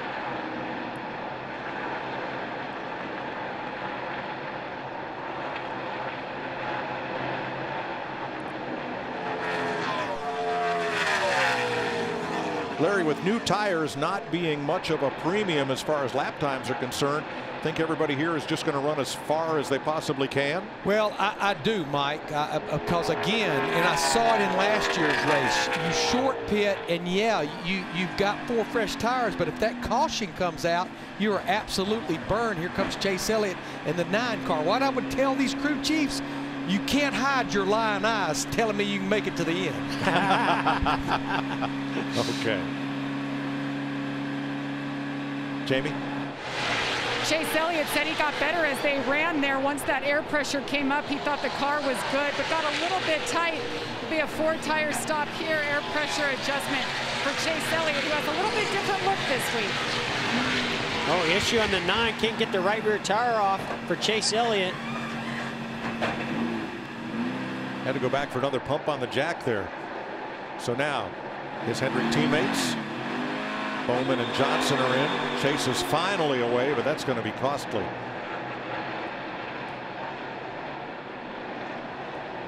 And Ryan Blaney headed for the pit lane, along with Joey Logano. Kurt Busch is in, and Eric Almirola. A lot of takers now. Jamie? 12 laps led today for Ryan Blaney in the 12. As I mentioned, just wants to be freed up a touch on exit, but the car has been good as the 10 of Eric Almirola, who's been so good today, makes it into his pit box. Only 10 to go in the stage. Matt DiBenedetto now surrenders the lead to pit. Ryan Preece right behind him. Hearing reports that left front tire on the 8 of Tyler Reddick was down to the cords. Got to believe there's a few more on pit road also. Excuse me, that was Ricky Stenhouse pulling out as Preece comes in to his stall. That dark green car is Matt Kenseth, and here's Harvick. So that leaves Brad Keselowski in the lead. He was last in the pits at the stage break, along with Kyle Busch and Eric Jones. Always the last guy out there. Well, he's not always the last guy. He's just going to do the opposite of what anybody else does, even under green flag stops, as Kyle Busch hits pit road and Denny Hamlin. 8 to go in stage 2. Keselowski and Jones, the drivers who have not stopped. That's the 10 of Eric Almirola. The way that camber is done in that tire, you can see how it's really eating the outside edge. If that's the left front, yeah, that would be the edge of the tire that would put the most grip in that tire. So once you wear through it down to the cords, you just lose all of that left front grip. Jones is in, surrendering 2nd place. And Mike, that's one of those things that you just can't fix. Not especially under a green flag stop or anytime quick under caution, is to fix the camber that you have in those front tires. You can maybe raise or lower the car up a little bit to help as the 2 of Brad Keselowski, our leader, hits pit road, but you really can't affect that camber change. All you can do is maybe air pressure. Or stop more often. Or that. And that's not productive, right? Have not seen a lot of chassis adjustments on these cars today. Oh, Matt Kenseth in trouble, and that's it looks like the caution is out. It looks like the left front tire is down, or left rear maybe. Caution comes out with 6 laps to go in the stage. You can see that car's gone around because you can see the roof flap had engaged. Oh, the 2 car. Was he on pit road when that happened? Well, we're hearing Keselowski is being scored the leader. And we'll check that as Matt Kenseth has brought the caution out with 6 laps to go. That's what I call in stage 2. The perfect storm, Mike, is when you're on pit road, changing your tires as the caution comes out. Let's see what happens. You can see Matt Kenseth down on the apron, knows he has an issue, tries to keep the car from going up on the racetrack. Luckily, keeps it out of the wall. Mike, the reason the 2 is scored as the leader, where he's pitting on pit road, he's pitting before the start-finish line. It goes across pit road. He did not have to move that far to be able to be scored at the start-finish line, even though he was on pit road. So Brad Keselowski is the leader under caution. Matt Kenseth said over the radio he had no warning. The car just turned around on him. And it's not like they did anything trickery on pit road. They went ahead and got their 4 fresh tires on that 2 car. And so the way they are scored is as they hit the start-finish line, just past Keselowski's pit. See how this track is D-shaped? Now see the blue buildings? Those are the garages. That looks like a W. Yeah, that's a W. Guess who helped design this track? Our old friend Darrell Waltrip. And that's why it's DW shaped. That's his story, and he's sticking to it. I was going to say, man. And I'm with him. That is pretty cool. Yep. And well deserved if it is. Now Keselowski was 15th prior to the pit cycle. There's Darrell. A statue that they erected in his honor and in appreciation of his help to Jerry Carroll and partners in designing and getting Kentucky Speedway built. And Mike, going back to the 42 of Matt Kenseth, he had just made his stop. And we've seen this happen. I think we saw it happen to Chase Elliott earlier in the season. When they dropped that jack, the pit gun hit one of the valve stem cores and knocked it off. So that air comes out of that tire very quickly. And I think that's what happened to the 42 of Matt Kenseth as he left pit road. Now let's take a look and establish the scoring virtually. Now there is Keselowski. At the time of caution, he has just passed the plane of the start-finish line, which runs from the starter stand down and all the way across pit road. And you'll see a lot of crew chiefs choose pit stalls ahead, or, you know, I guess behind, if you want to call it that, yep, the start-finish line for this exact reason, Mike, because if you're on pit road and you're doing your stop right as the caution comes out, all you have to do is roll across the start-finish line and you maintain whatever position that is, and can get a huge advantage. And we see that has worked out so well for Brad Keselowski in this scenario. So, yeah, he was well down pit road beyond the start-finish line area when I saw Blaney go across the start-finish line on the front stretch. So gold star to crew chief Jeremy Bullins for that pit pick and for that strategy. It's got Keselowski out front. This is our final point race of the season on Fox. We turn over to NBC beginning next Sunday. But Wednesday night, a special treat for you. It's the NASCAR All-Star Race. $1 million to win with the biggest stars in stock car racing. And the action starts at 7 with the Open from Bristol Motor Speedway to set the final 4 qualifiers for the NASCAR Cup All-Star Race, 8:30 Eastern. And it's all here on FS1 and on the Fox Sports app. With glow lights under the cars, 4 segments in the race, and the choose cone where every driver gets to choose his lane on every restart. It's going to be wild, and it's at Bristol, baby, so it's going to be fun. Oh yeah, I can't wait.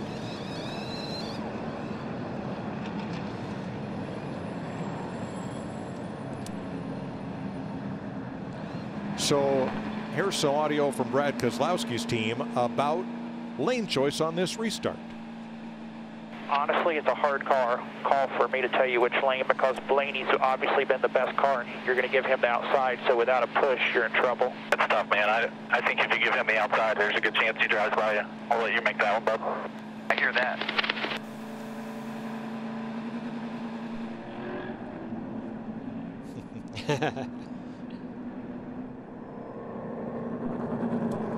So it'll be Keselowski, Blaney, Penske teammates on the front row. Well, that was a pretty awesome turn of events for Roger Penske and this Penske Racing. I mean, 1, 2, 3. They already had the top 2 positions, and then Brad Keselowski, they really snookered him on that green flag stop. So now they're 1, 2, 3.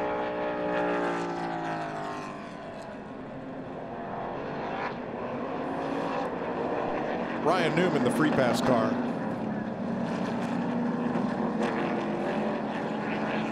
So we will restart to finish stage 2. Run 1 lap. There will be 23 lead lap cars, including Newman, who got the free pass.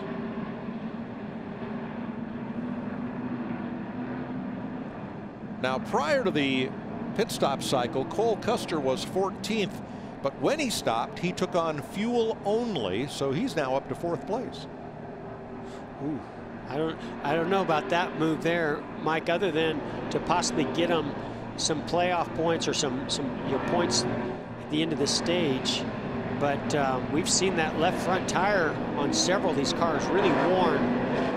So I don't think he can go a lot further on those left side tires. How about 1 lap? Yeah, he only needs 1, right? That's to right. get those stage points. The question is, who else is going to stop after the end of the stage? We'll listen to Coleman Presley, spotter for Brad Keselowski on the number 2 on this restart. 1 to go, and there will be a caution the next time by. We're just not sure. Joey behind. Why?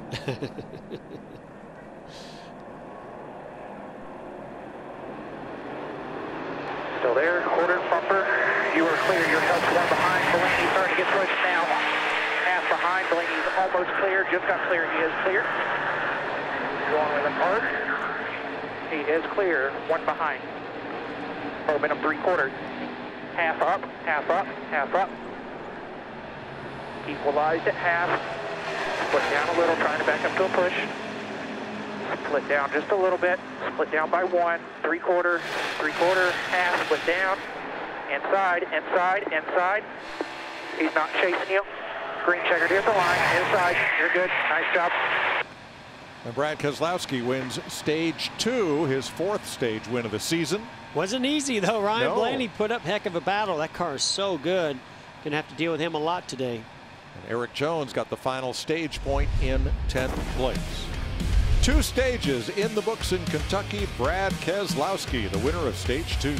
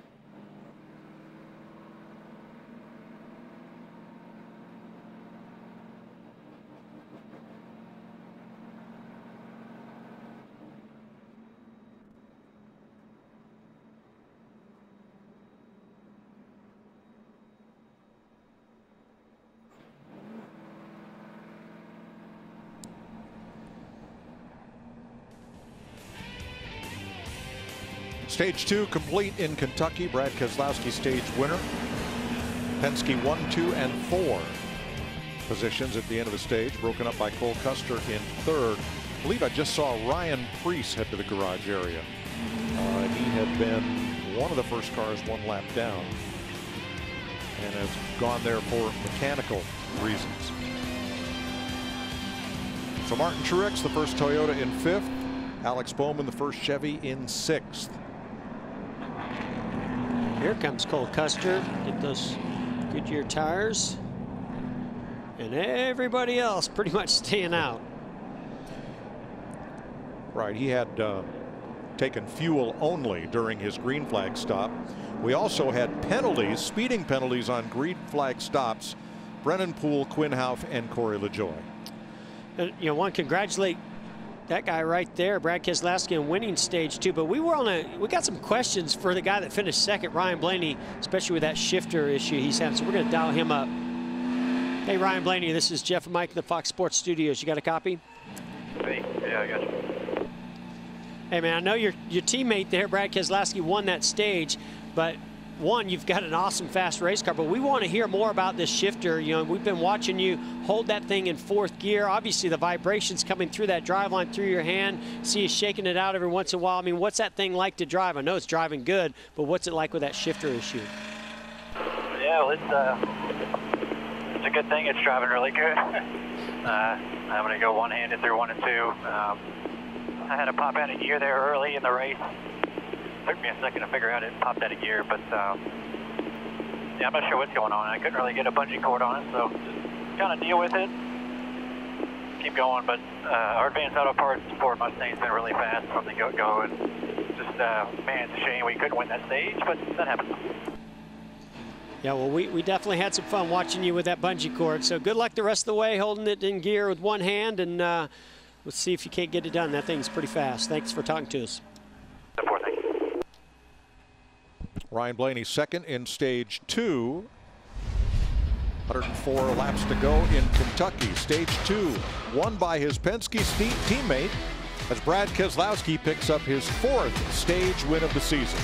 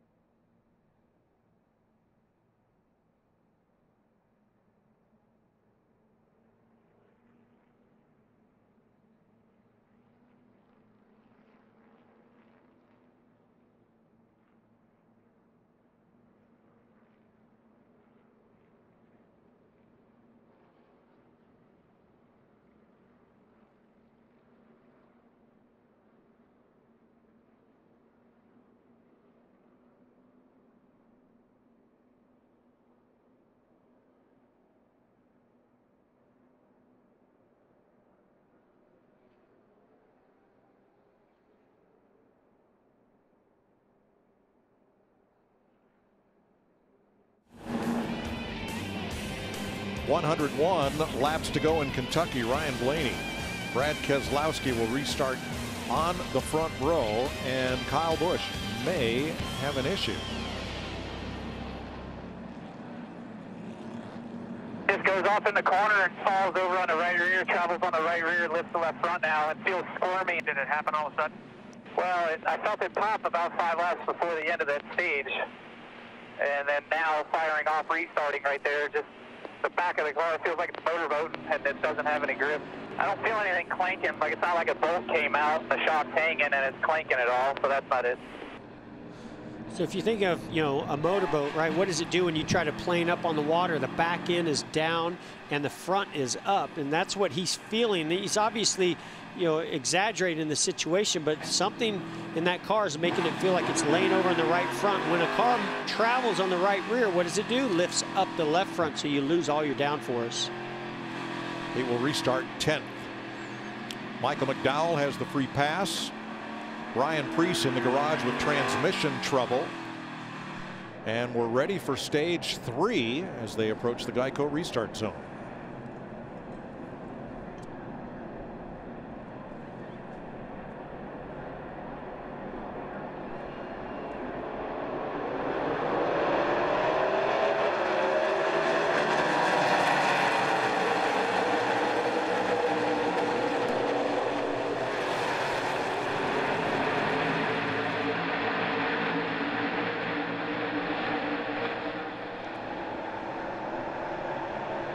Or just go back to that perfect storm under green, Mike, where the 2-car Brad Keselowski stays out on pit road as the caution comes out to get this lead, and how that's going to change his race. And now he's controlling this restart in this race, but he's got 2 or 3 very fast race cars behind him. One moving into second, Martin Truex Jr., and the other one side by side is Ryan Blaney, and here comes Jimmy Johnson into the picture. And they were 4 wide from about 12th on back all the way through the corner.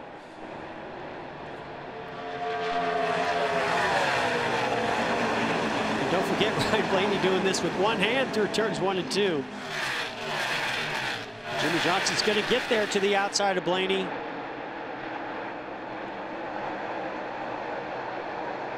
Kyle Busch in the 6th spot, leading this group. +4 yeah. from where he started. Yeah, restarted. Whatever he was feeling, it went away on this restart. Jamie. So good to see Jimmy Johnson running like this, Mike. I talked to him on Race Hub just before our broadcast began, and he told me last week, sitting out for the first time in his entire career and watching Justin Allgaier behind the wheel, he said, I wasn't going to watch the race, but I came around, I watched it, and I realized how much I love competition, how competitive I am. I can't wait to get back in my race car and be with my guys. Now he's up there running in 3rd. Johnson had to sit out Indianapolis because he tested positive for COVID-19 after his wife experienced some allergy symptoms and tested positive. NASCAR's protocol, you must test negative for 2 consecutive days to be allowed to come back, and that happened. So Jimmy is racing here. Oh, Kyle Busch into the wall, saves it. I say he was into the wall. He touched it with that right rear quarter panel and rear bumper. May have put that quarter panel on the tire. Don't see a rub, but. And does this have anything to do with what he had been feeling and describing over the radio to his crew chief? But that is definitely going to affect the side force of that race car. Jeff, 95 out of 100 drivers don't make that save. I mean, this guy's got a ton of talent, not just to win races and make the car go fast, but even when you're trying to save a car that's basically come completely around. Look at Kyle Busch, just goes wide. He just gets up out of the traction compound, Mike, and the back end steps around, but that was weird. Something caused that car to jump up the racetrack like that and get sideways.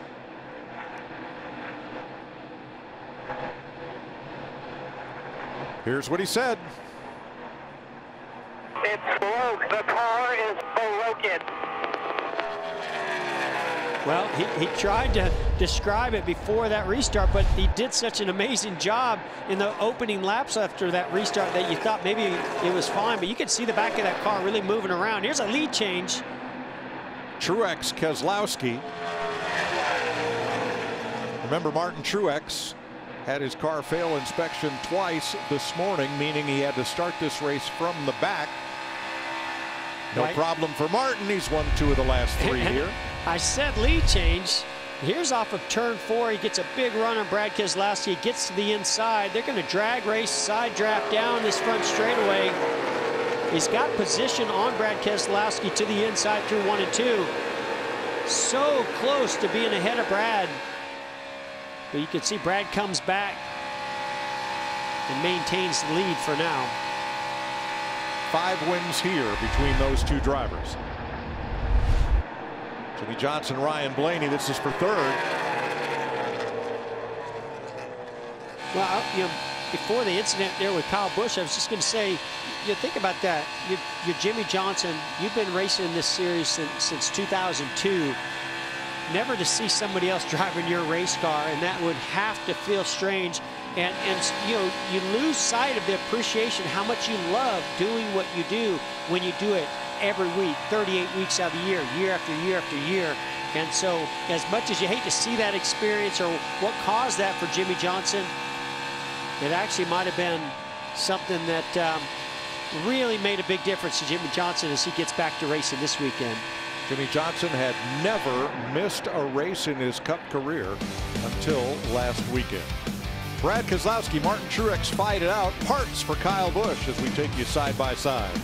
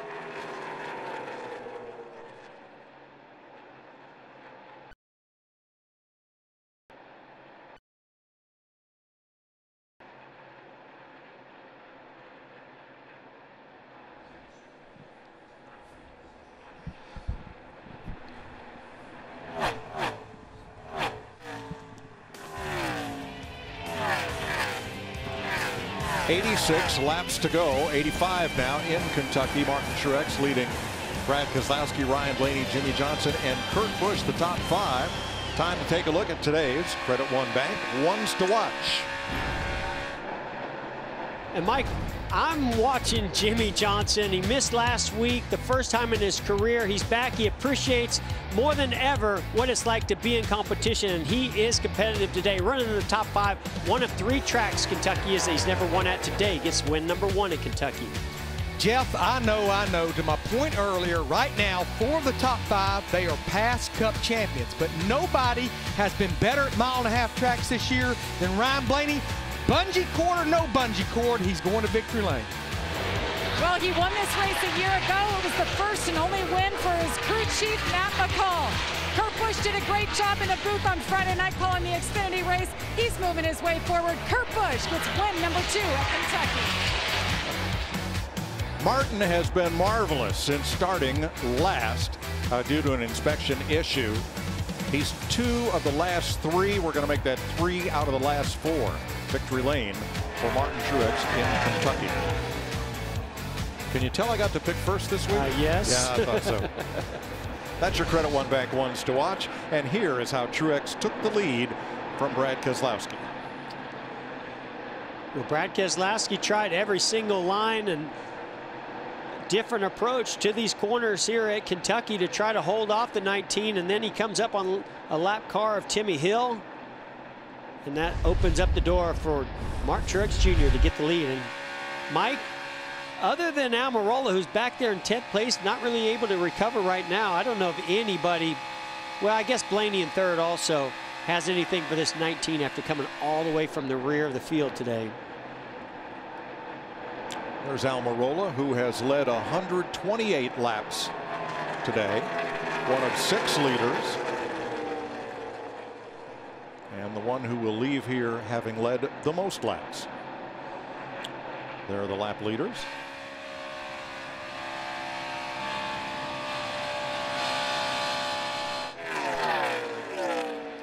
Kyle Busch continues to soldier on. He's the last car on the lead lap, 20 seconds off the lead. You saw them carrying, I believe that was a shock in the right hand of the mechanic coming back from the truck to the pit lane. Yeah, Mike, it seems to me, and Kyle Busch one of the best at describing the details of what he's feeling inside the car.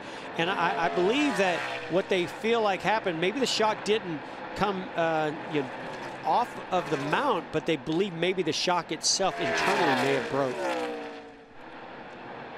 So he may not be one of our Toyota top performers then again. Truex the leader, Hamlin 14th, Jones 17th, Christopher Bell, and there's Kyle in 24th currently.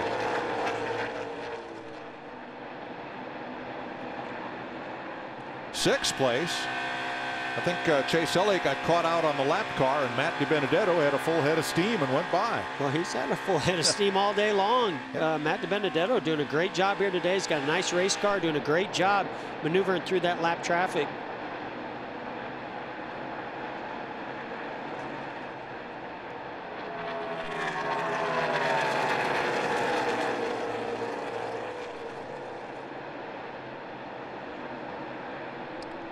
I really expected this traction compound in the heat of the day with this longer race. I expected it to move up the racetrack, Mike. I thought that the groove was going to get wider. So we see Eric Almirola going to the inside of his teammate Clint Boyer, not able to make that pass. And I expected this groove to move up and just have more 2 and 3 wide racing even through the corners, but it just hasn't happened. These cars are actually, with as much downforce as they have, able to keep it right down on the bottom, as you see Eric Almirola do and Cole Custer. Now, we go to Bristol Wednesday night from the All-Star race. This is starting to look like a big Bristol. The groove is the top lane. The bottom lane is where, if you dare, you can try to pass. So with 76 laps to go in Kentucky, how about a Fox NASCAR crank it up?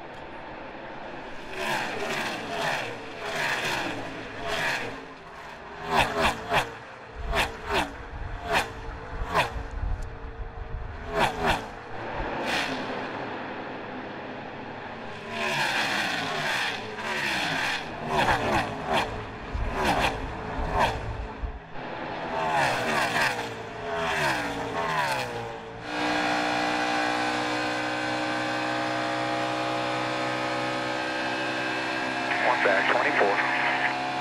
As soon as you try to push it, it's fires the back. Clear.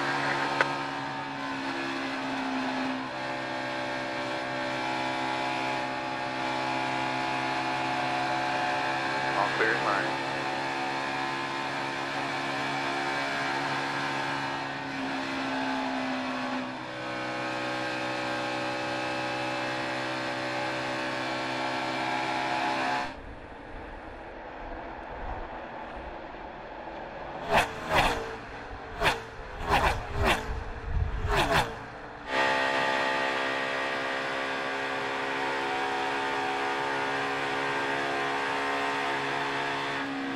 Lap our ahead.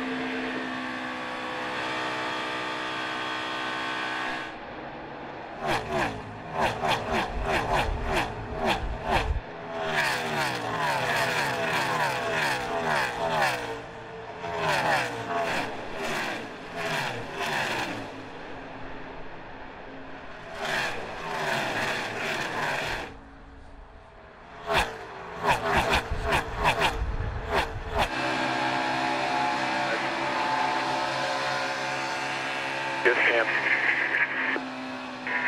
All clear.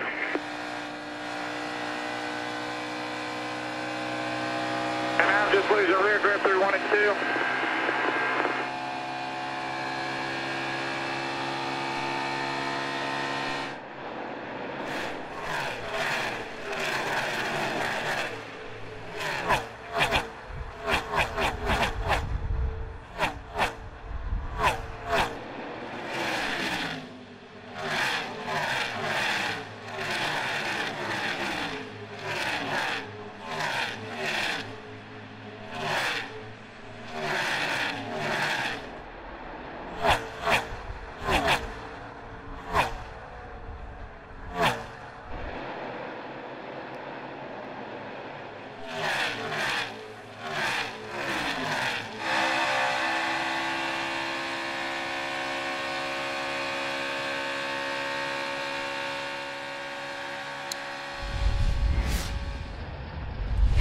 Truex out front of Brad Keselowski by the same half second. He was ahead of him when we cranked it up.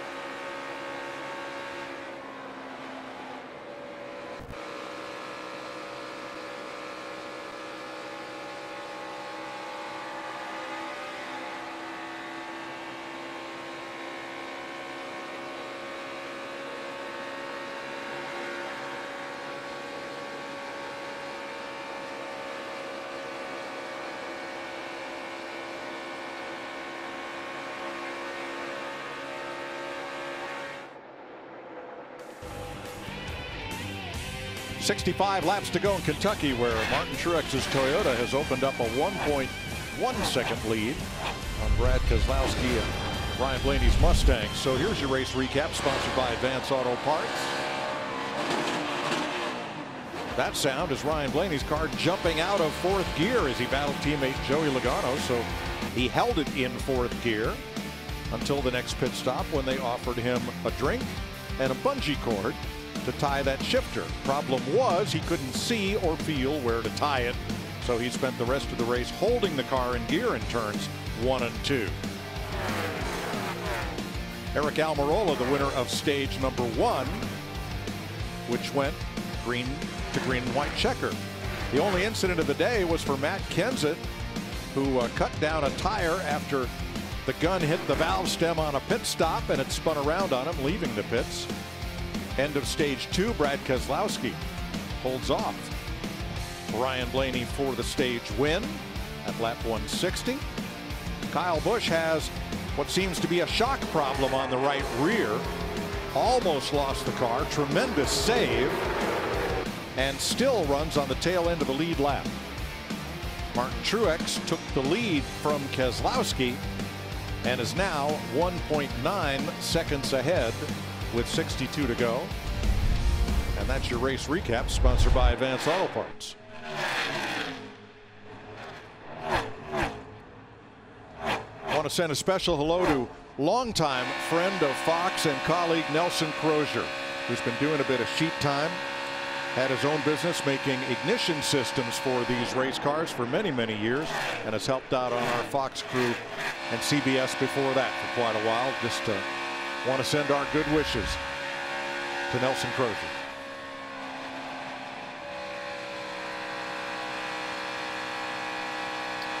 And Mike, I know Martin Truex Jr.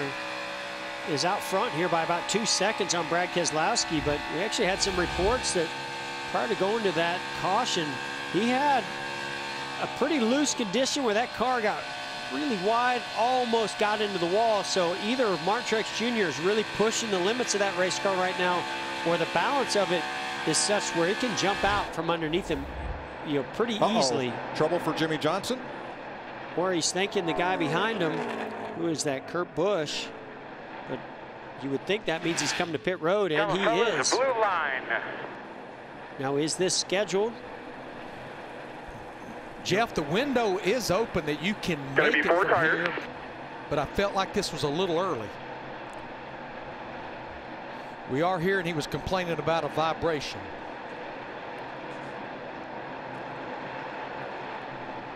Well, this could work in his favor if we stay green.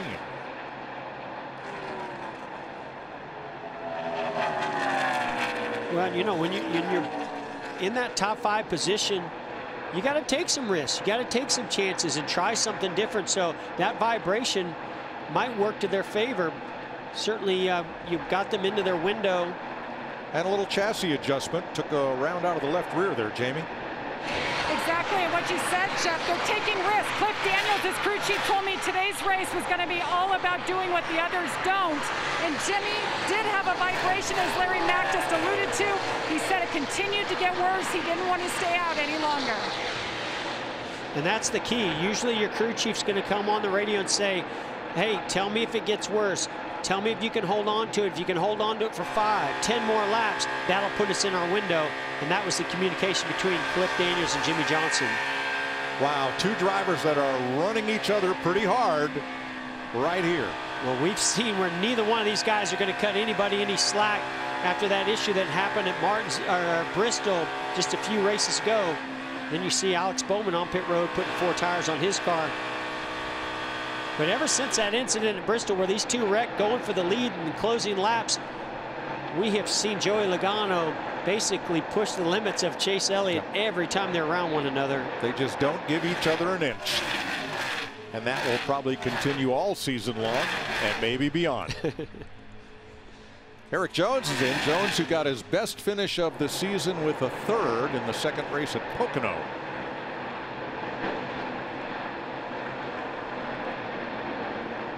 It's been a pretty good track for Eric Jones. Finished 3rd here a year ago. Turn on the right rear there. Actually, I'm not sure if he's ever finished outside the top 7 in 3 races he's run here. Guys, even though we've seen 2 or 3 drivers hit pit road, I just feel like, especially when you look at Brad Keselowski in that 2 car, that there are going to be some drivers that run another 15, 18 laps, just stretching this fuel run here. Well, I know what I want to do.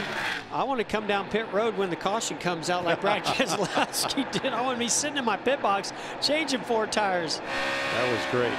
Boy, Blaney had quite a run into the corner there. I think if Blaney gets by Brad Keselowski here, we're going to see a heck of a battle for the lead, because I think Blaney's the guy that can battle with Truex Jr. right now. I'm still surprised, talking about Almirola and how dominant he was in the beginning of this race, still back in 9th position, really hasn't been able to move up through the field after losing that track position. This has been quite a battle for 9th place. Almirola and Custer, and now Chris Buescher in a Roush Fenway Ford joins that duo. Boy, Cole Custer, nice run for the rookie today. Definitely. Nice run for Chris Buescher also. Yeah, knocking on the door of a top 10. Ford with 8 of the top 11 spots right now. Truex's Toyota leads. Chevys for Kurt Busch in 4th and Chase Elliott in 8th. Otherwise, all blue ovals in those top 11. You know, Mike, you never want to fail inspection twice to start the rear of the field like Mark Truex Jr. did. But when you're coming up through the field, you adjust your car different for being in traffic. Eric Almirola's exact opposite situation. He's been out front leading this race in clean air. And as we see, a great battle between Cole Custer's teammate and Chris Buescher might come on through there and utilize that opportunity also. But we're just seeing where once Eric Almirola lost that track position, the handling on his car not the same. Ooh, Chris Buescher puts that right front fender right to the left rear of Eric Almirola. Now Denny Hamlin is in. I'm not sure if it's coincidence or if they told him that Eric Jones' left front tire was corded when he made his pit stop. Well, I can tell you that these guys, they feel it. You know, you lose the grip, you feel a vibration because of those cords showing. Sometimes it'll break that cord. Other times you just feel the front grip go away drastically. And here's Eric Almirola on pit road. So Larry, I guess these teams are electing to split this stage in half. Yeah, that's exactly what they've done. So you know, if you've run this far, I mean, it's not a guarantee, Mike, but if you've run this far on that left front tire, that this gives you a little bit of a comfort level, you can make it to the end. Well, Ryan Newman this time is not giving the leader any room. When he got lapped just prior to the stage end, he knew he'd be the free pass car. That was okay. But right now, Newman is going to be a tough out, as they say in baseball. That was close to being a tough conversation while they were out fishing, because those are fishing buddies. So we see the one car, Kurt Busch, on pit road. And we're told Truex is coming next time. Yeah, the 19 had not pitted, Mike, since lap 147. They actually stayed out those last 2 cautions, but there were 12 caution laps in that area. Jamie. And the one for Kurt Busch said the car was loose, had a vibration, just like so many others that time around. 4 tires stopped. Now the 19 of Martin Truex Jr., he just came on the radio. The car started to stutter. He was running out of fuel, had to flip that switch.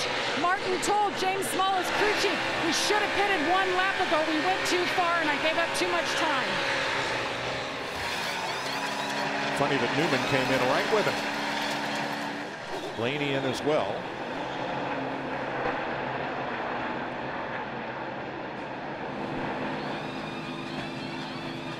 And they'll race each other down pit road. Brad Keselowski picks up the lead once again. Now Clint Bowyer, the 2nd place car, and Matt DiBenedetto gives up 3rd to make his stop.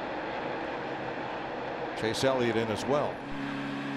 Keselowski, the leader, and Bowyer have not stopped.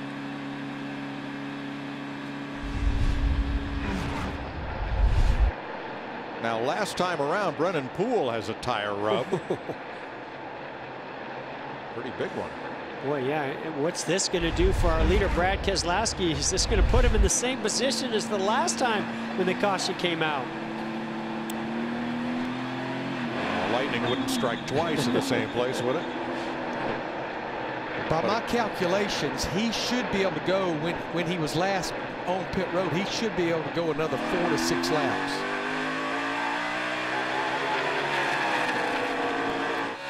When we talked about Cliff Daniels, Jimmy Johnson being the first ones on pit road, and the risk of being the first car on pit road. Now Brad Keselowski, he's in a different position of being risky by staying out as Clint Boyer hits pit road. Boyer was the second place car. And we're hearing Keselowski may come this time. Yep. And you're riding with him.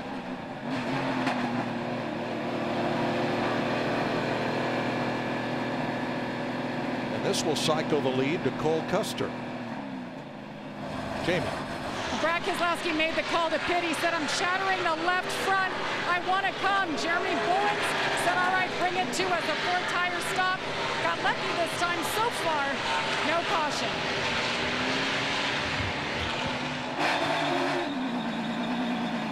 See there, another car making a slight adjustment to the left rear before that car leaves the pit road. Ty Dillon coming in behind him. And this will leave us 12 cars on the lead lap with Custer and Byron out in front of Christopher Bell and Kevin Harvick. Here come our leaders.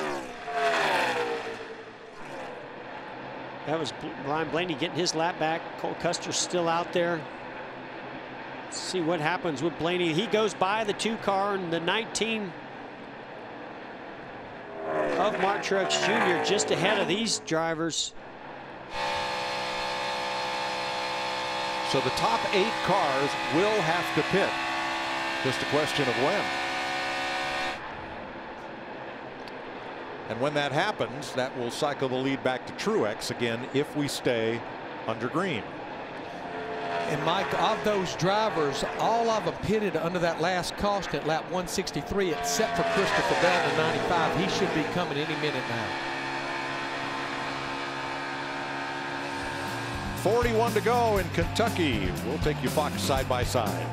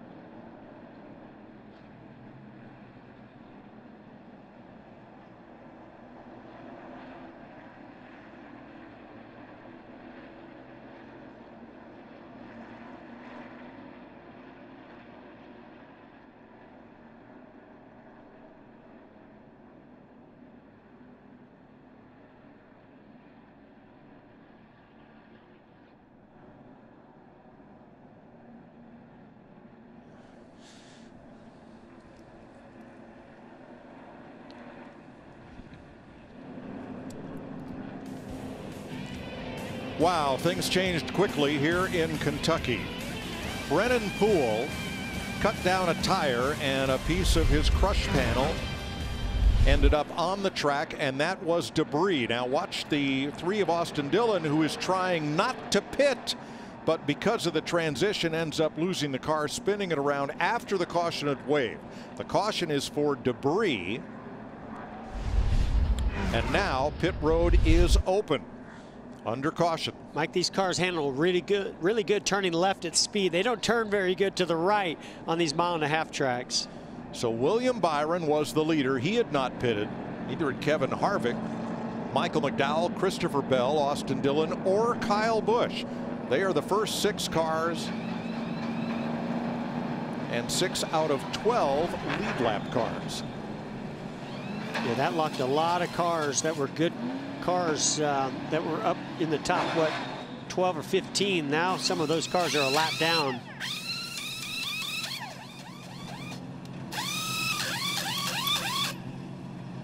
So we're under caution here with 36 to go.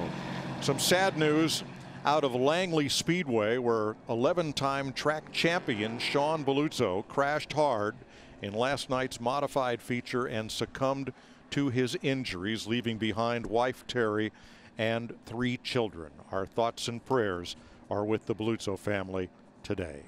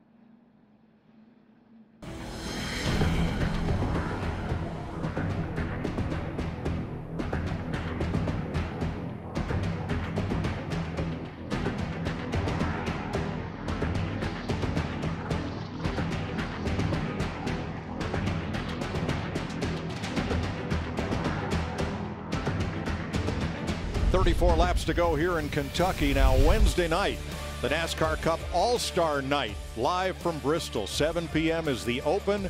8:30 Eastern on FS1 on the Fox Sports app is the All-Star Race. And then the NBC crew picks up again and will carry you through the whole rest of the season next Sunday. Cup Series racing from Texas, 3 p.m. Eastern time on the NBC Sports Network. Rick Allen and his crew got their feet wet at the Brickyard last weekend. I don't know, Jeff, after everything that's happened this season, what could they ever find to talk about? But I know they'll be able to, and they'll give you a great ride through the whole rest of the season. They certainly will. And of course, you've got the playoffs and crowning a champion, and things just ramp up and intensify, as just like they're going to here with 33 laps to go on these restarts. We're going to see all of the give and take go completely out the window. We got two guys that are really fast, have really fast race cars, Truex Jr. and Blaney, on the front row for this restart. Ought to be a very exciting one. So with the timing of the caution, 6 cars were on the lead lap at that time because they had not pitted.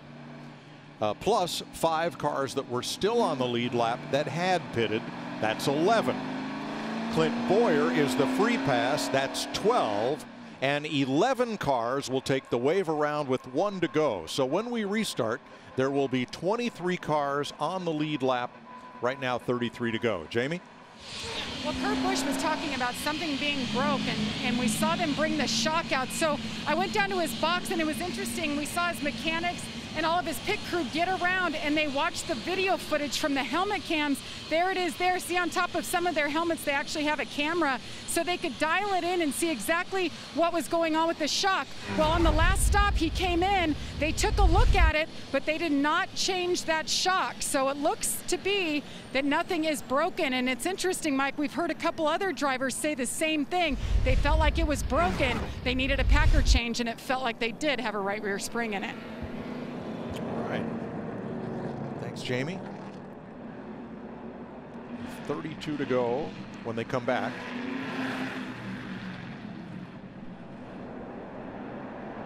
Eric Almirola's led the most laps today, 128. Martin Truex has been out in front the second most for 42. There go the 11 wave arounds past the pace car.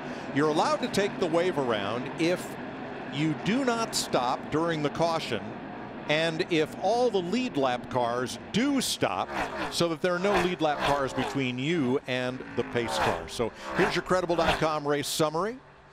Truex, one of 8 leaders today, just 9 lead changes. 23 cars on the lead lap. Ryan Newman now will be in the free pass position. 5 caution flags. Almirola and Keselowski, the stage winners. So if you look at it, basically 5th through, what is that, 12th place Boyer, they all came in and got fresher tires. So they've got about 9-10 fresher tires on their cars. Now, we've not seen tires make a big difference, but we have seen some kind of wear those left front tires out. So I don't know if having 10 or 11 fresher laps on those tires, if that might make a difference on one of these restarts as we get closer to the end. Because, Mike, I have a feeling this is not going to be the last restart that we see here today. I think you're right. So Truex and Blaney on the front row. Keselowski and Kurt Busch, last year's winner here, going to add 1 lap and reset the lineup. Harvick and Byron, Bell and McDowell. Michael McDowell up for 8th place. Having a good run here today. Larry, in fact, that whole team, Front Row Motorsports, have really come on this year. Really had quite a season, both McDowell and John Hunter Nemechek. Not sure if that plays into your trends, but let us have it, Larry, with 31 to go in the last Fox Point race of the season. Mike, what may play into the trend is what we see on this restart. We know how wild restarts can be, and looking at the last 9 Kentucky races, all the races we've run here, the final caution just north of 30 laps to go, and we have had 2 overtime finishes, including last year in 2019 with the Busch brothers beating and banging all the way to the checkered flag. Oh. So you're saying this is the final caution. Jeff and I are saying we don't think what so. I'm saying, I think there's a chance. I think there's a chance. Okay. Well, one thing's for sure, we're going to get to see 2 of the best cars here in this race going head-to-head on that front row. Mark Truex Jr., our leader, Ryan Blaney in 2nd place.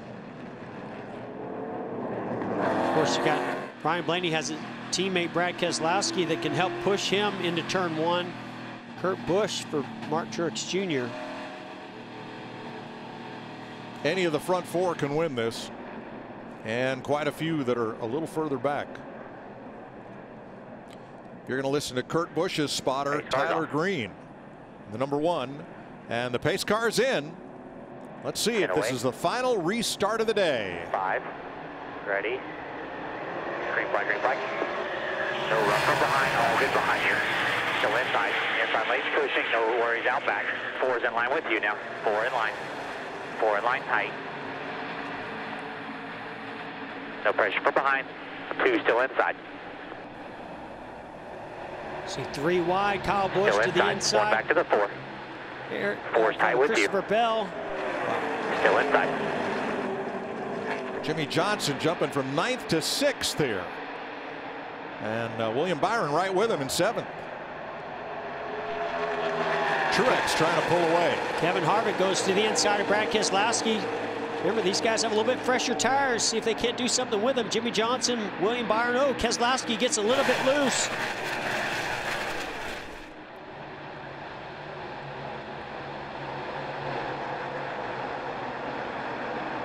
And that vaults Johnson up to 5th place. Byron to 6th. Keselowski back to 7th. Challenging. Passing. Nice recovery. You see William Byron goes up the racetrack. He's going to lose that spot to Keselowski. Maybe another one to Christopher Bell. Here comes Jimmy Johnson on Kevin Harvick. And they go around Kurt Busch. Johnson, this is going to be for 3rd position.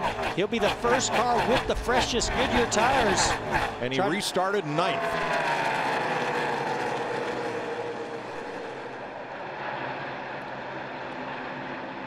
Blaney's closed right back up on the leader, and 1.4 back comes the 7-time champion.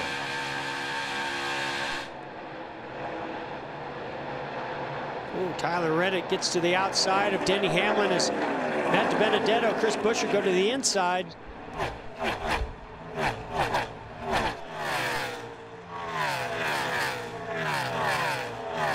Jimmy Johnson 3rd, leading the Hendrick fleet of Camaros. Yeah, I know one guy sitting at home enjoying his birthday. I'd like to see those Hendrick Chevys get a little bit further up there, maybe get a win because it's Rick Hendrick's birthday today. Did you ever win on his birthday weekend? Well, we may or may not have looked it up. I was a little early. I gave it to him early. Just maybe a day 3 or 2. or 4 days. That's okay. Better early than late. It's many years ago. Martin Truex Jr. just put up his fastest lap of the race.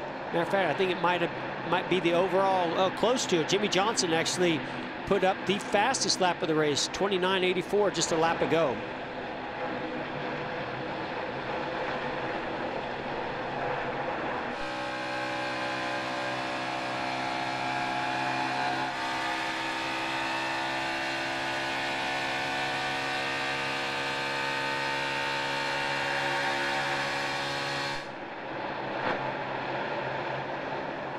Wait a minute.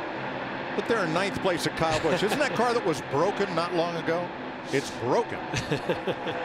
Well, it's broken and it's in car on the wall, position. John Hunter Nemechek. And that will put us back under caution. Heavy damage to the nose, to the right rear.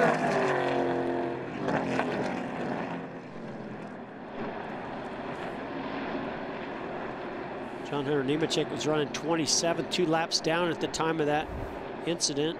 You know, I heard his teammate's crew chief, Drew Blickensderfer, on the radio this morning, and he was saying Front Row Motorsports has never finished the season with a car in the top 25 in owner points, and right now coming into this race, both their cars are in the top 25.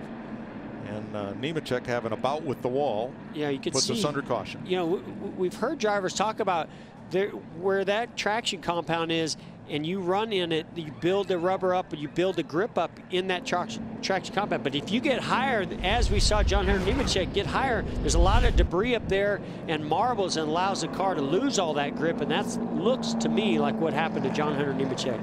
All right, Larry Mack, Do your magic, buddy. If I'm running in, say, the top 8 to 12, I've already sent the pit box back to the hauler. No way I'm coming. Now, if you're at the back half, absolutely, especially one of those drivers that took the wave around. We're going to see a lot of faking. So much for going on here. And here's a taker. Just one? They're going to work on that broke car some more. Yeah. And a few further back, including Eric Almirola, who's led the most laps today. Eric Jones, Alex Bowman, and Nemechek, who brought out the caution.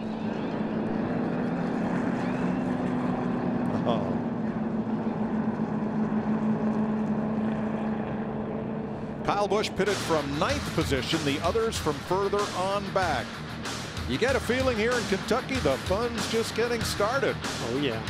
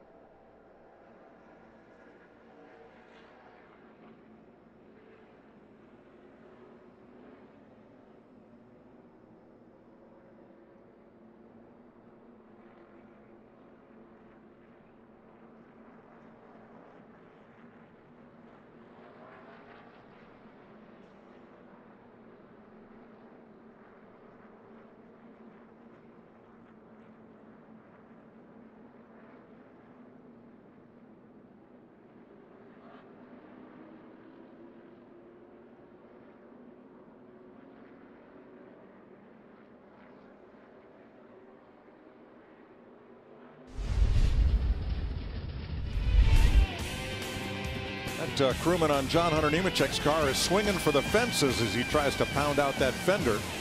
Which reminds us, Major League Baseball on Fox returns July 25th. Baseball is back, and of course America's home for baseball this summer as always. We'll put that pit crew member in the lineup, Mike. There you go. Fox and FS1.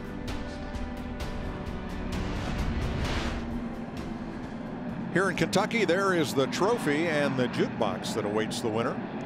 20 laps from now, not including overtime. Just rubbing it in, Mike. What's that? One of those things I never got to. The jukebox? Yeah, never sorry, got Jeff. to take home. And I love jukeboxes. I love music. That's a cool trophy. You got to work hard to get that done here, and these boys are ready to fire it up for this final. Well, it could be. I don't know, Mike. Now, what do you think? Is this going to be the final restart? We got about 20 laps to go. I think there might be one more. I think this could be it. You've got Ryan Blaney and 5 series champions up front.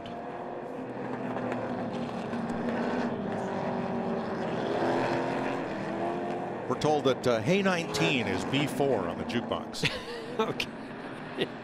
I get told a lot of things in my headset, and some of them you want to hear, and then there's others.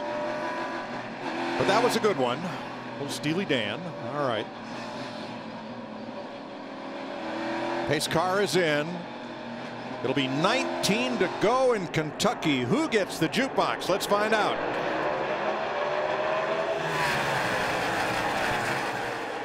Oh, Jimmy Johnson gets turned by Keselowski. You could see it coming, Mike. Caution is out. Jimmy Johnson moved down to try to block that big run coming from Brad Keselowski. Jimmy did a similar move on the last restart, was able to make up some spots. Keselowski tried it that time, and he and Jimmy Johnson come together. Looks like Jimmy's got a tire rub as a result.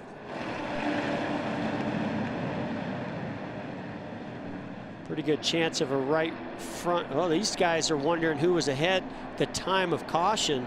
And our scoring has Blaney. Now, at the time of caution, it is not the moment of caution that determines the leader.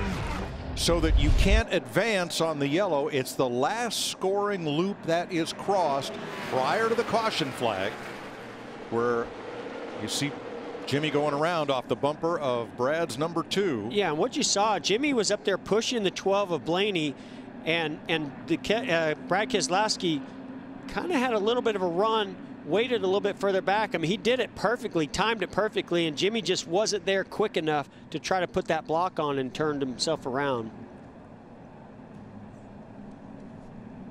It's really tough. You know, you're focused on the car ahead of you. You're trying to push Blaney if you're Jimmy Johnson, and you're focused on getting up through the gears and pushing him to try to get by Mark Truex Jr. And at the same time, you got to look up in your mirror real quick because it happens fast. Yeah, it's just so hard to anticipate that move that Brad Keselowski made right there. Here's what Brad had to say. It's ridiculous. Run me off the racetrack. I don't run people off the racetrack like that.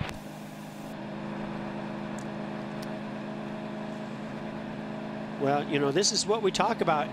Inside 20 laps to go, there's just no give and take. And when somebody gets a run like that, if you're Brad Keselowski and you have that run, you're not going to lift. You're going to go all the way to the grass if you have to.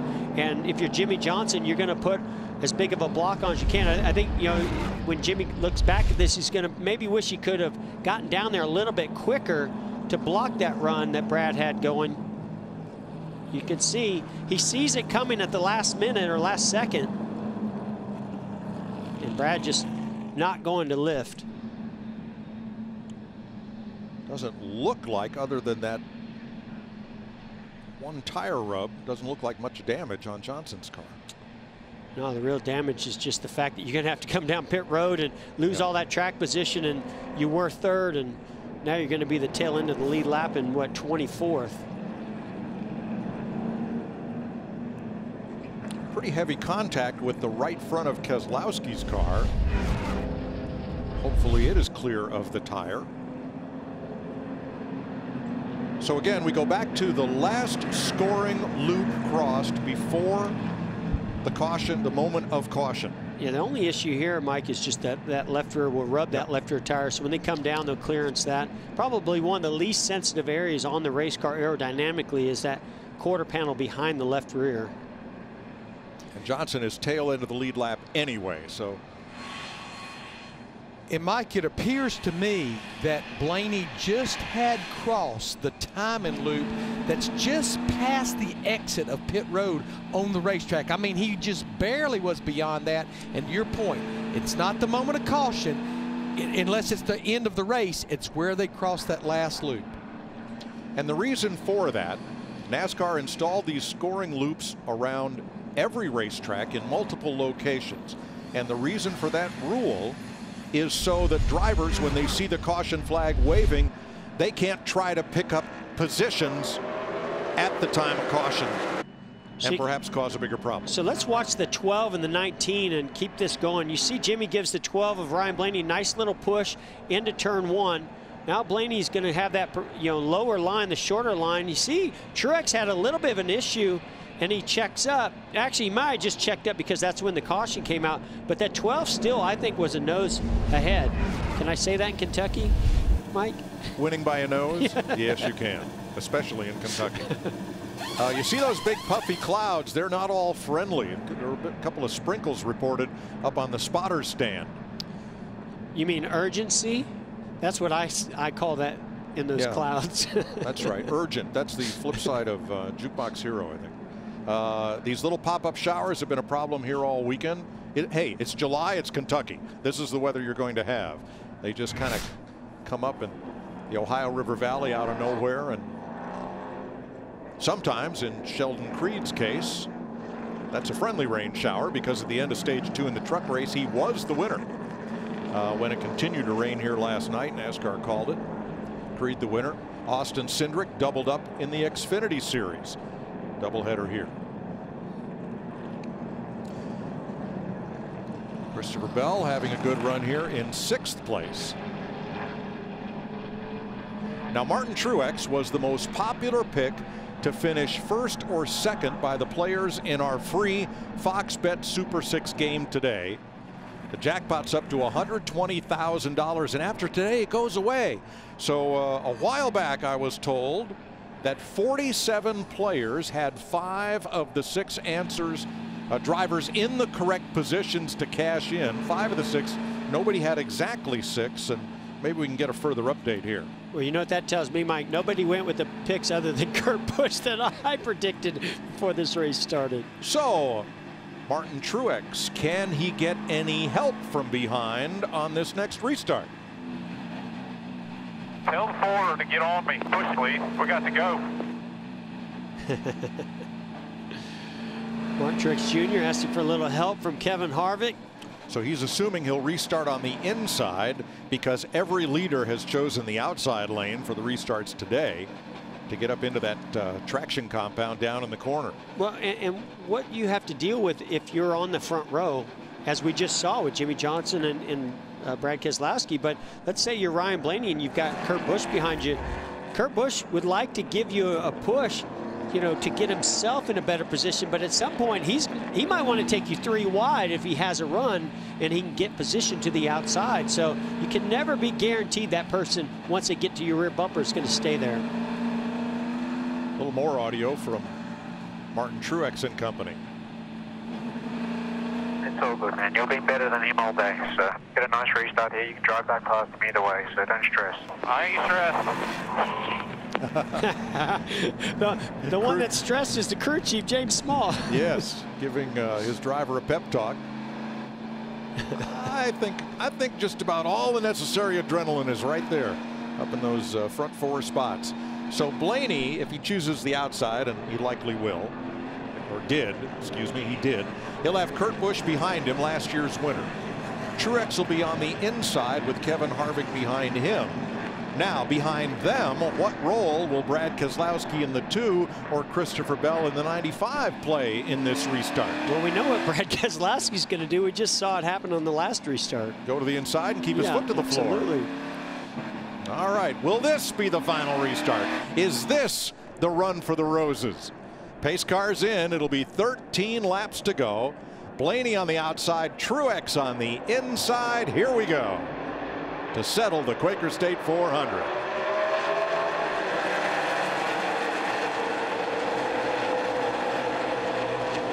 Oh, look at Kevin Harvick taking him 3 wide, goes to the inside. Keselowski. No way, is he going to steal one here? Keselowski trying to go with him. 1 lane. Oh, Truex gets loose. Unbelievable. 3 wide for 2nd place as Kevin Harvick takes the lead. 3 wide back in that next row back also. This would be unbelievable for Kevin Harvick. Never won here at this track. Oh, 4 wide. 4 Look wide. at him fan out 4 wide in the middle. Ooh, that could get too close for comfort. McDowell got jostled around there. I don't see any way we don't get another caution here, Mike. This is wild and crazy. McDowell and Logano, both the yellow cars getting bounced around. Yesterday, Kevin Harvick's son won his first ever go-kart race.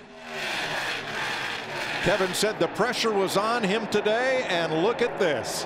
Well, the pressure's really on him right now, Mike, because Mark Truex Jr. really cut down that lead that last time through 3 and 4. Let's go back and watch this restart. No push. And, well, this time Brad Keselowski decided to push Kevin Harvick instead of go the inside, and that gave Kevin Harvick the momentum to go to the inside and make it 3 wide. I really thought Truex Jr. and Blaney were going to get back to the outside of Harvick down the back straightaway, but it just didn't happen. Well, Truex got loose in the middle of the corner, so couldn't mount a charge down the back stretch. And we're coming to 10 to go. Kevin Harvick has won at every track on the circuit but this one. Well, he could not have executed a better restart from that third position to try to get that first win here at Kentucky than he did right there. So there is the not very long list. Yes, the Roval at Charlotte. He's won on the oval, okay? But he's never won in Kentucky. 9 laps away from eclipsing his previous best finish of 5th. Mike, he just ran the fastest lap that he has run in this race at lap 258. 5th place, Kurt Busch, Cole Custer. Well, and we talked about Kevin Harvick, Rodney Childers trimming that race car out, showing such great speed, straightaway speed, but it needs clean air. He has that clean air now. What's he going to do with it? Because that car has been struggling further back in the field all day long. And these two have disappeared from Ryan Blaney and Brad Keselowski. The two Penske teammates will be left to fight it out for 3rd. And then Kurt Busch and Cole Custer, you saw a second ago, they're 3.5 back.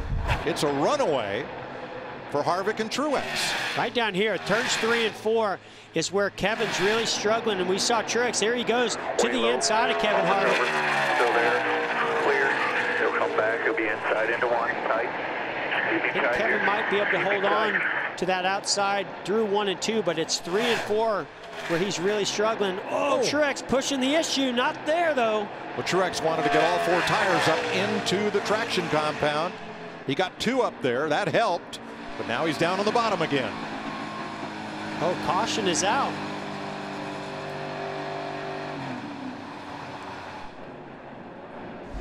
Matt Kenseth. Oh, looks like he got some help from Ryan Newman. He goes around, not all the way around, just gets sideways, then heads down pit road. They used to be teammates at Roush Fenway. But that's the second spin of the day for Kenseth. The first one at lap 154 brought out the first of the race's cautions for cause. And we've had 4 more here in the last 22 laps. Whew.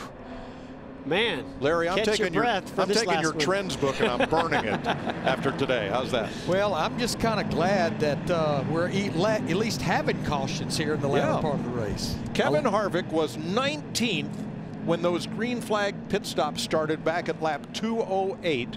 We've had 4 cautions since then, and he's the leader.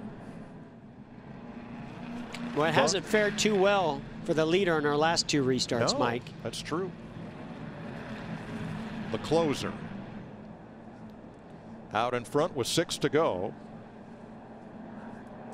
I liked in his interview, Jeff, that you did with him on the pace laps, where he says, you know, as we all know as dads, you're so much prouder of what your kids do than what you can do. And yesterday, his son Keelan won his first ever win in the go-kart. You see Kevin is holding his mask as he poses with the family. That's Piper, their daughter, in the picture as well, with Delana and Keelan. Could the Harvick score the weekend sweep and go for 2 for 2? Stay tuned.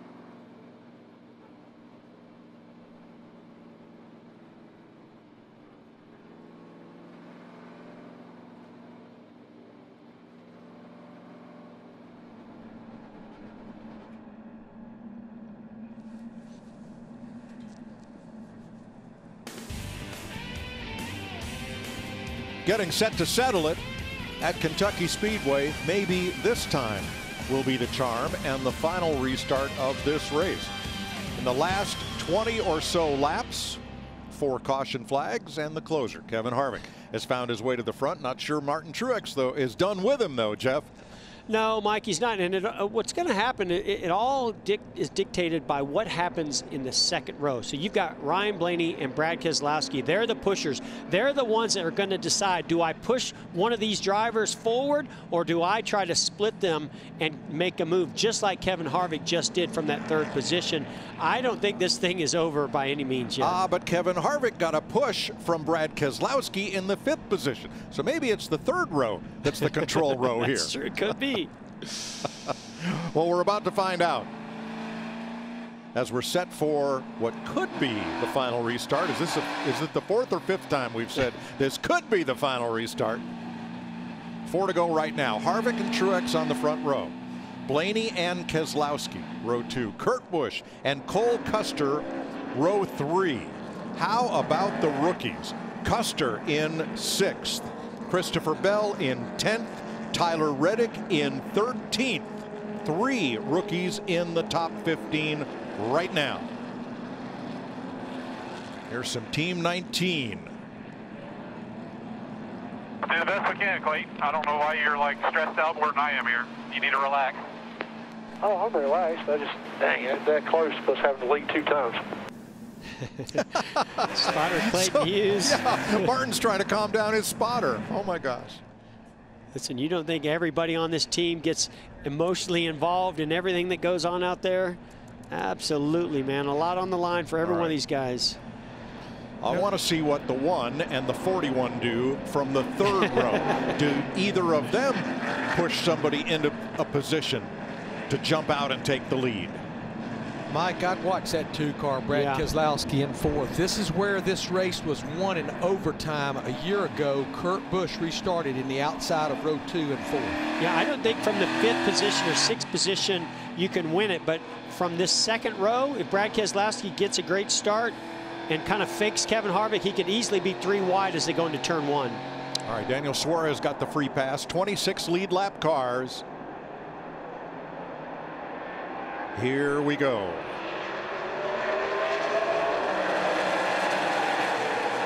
That's going to be Cole Custer to the outside of Brad Keselowski, putting him 3 wide. He got a push from Matt DiBenedetto.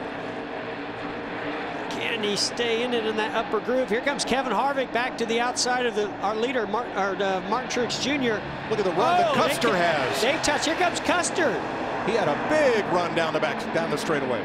How did Martin Truex Jr. get to the outside of the 4-car Kevin Harvick? Here comes Blaney to the inside, 3 wide.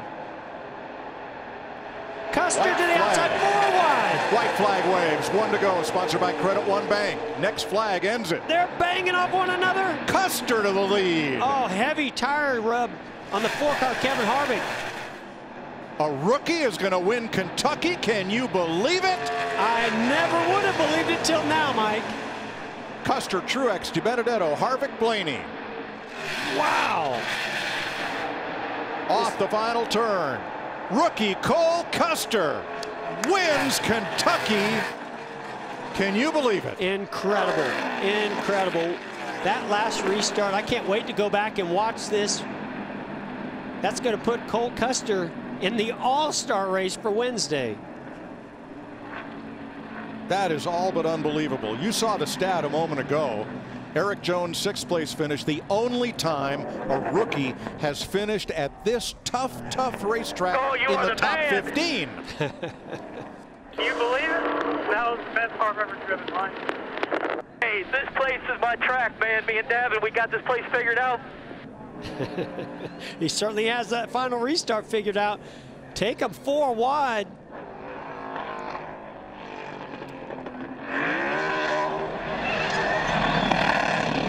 Cole Custer for Gene Haas and Tony Stewart. Crew chief Mike Shiplett. Andy Houston, the spotter. What a restart and what a shootout. I saw Stewart Haas Ford winning this race, Mike, but it wasn't going to be Cole Custer for a long time until that last restart. Big celebration going on here for this young rookie.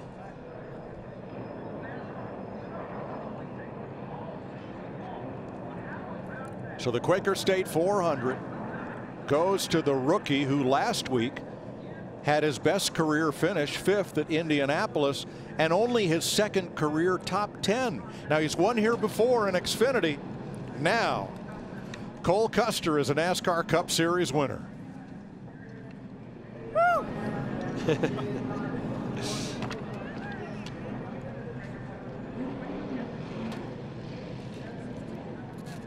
Jamie.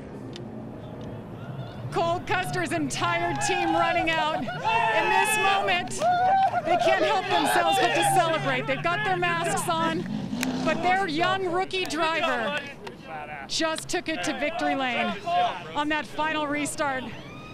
Cole, a rookie, you are a winner in the Cup Series. What just happened on that restart? How good was that car? Man, we were so good all day. Our car was so good. I mean, obviously, it wasn't the easiest track to pass on, so we're kind of stuck back there. But that was the best car I've ever driven in my life. Everybody at SHR brought an unbelievable car. I mean, Mike and Davin on the box. I mean, that was unbelievable. I mean, Gene, I can't stress enough how thankful I am for him taking a shot at me. It definitely was not the start of the year that we wanted. I mean, we were definitely way off at some places, but this was by far, I mean, unbelievable car. We put it all together, and I just can't thank everybody enough. Cole, typically for a rookie, it takes about 3 years to get to victory lane. Describe what it's like for a rookie, especially right now. You don't even get practice in these cars. Yeah, I mean, it's not easy. I mean, it's definitely, you got to kind of adapt as much as you can, and I think we've gotten better and better at that, but it's just unbelievable. I mean, I didn't think that we were coming here, coming to win. I mean, now we're going to be in the All-Star race. I don't even have to run the Open, so I don't know. Hopefully I make it to Bristol. Congratulations. Go celebrate. That team is pumped up. What a finish for Cole Custer, Mike. The 4 laps he led today are the first laps that he has led in the Cup Series. When he made a liar out of me too, Mike. I said it couldn't win it from that 3rd row, 5th or 6th.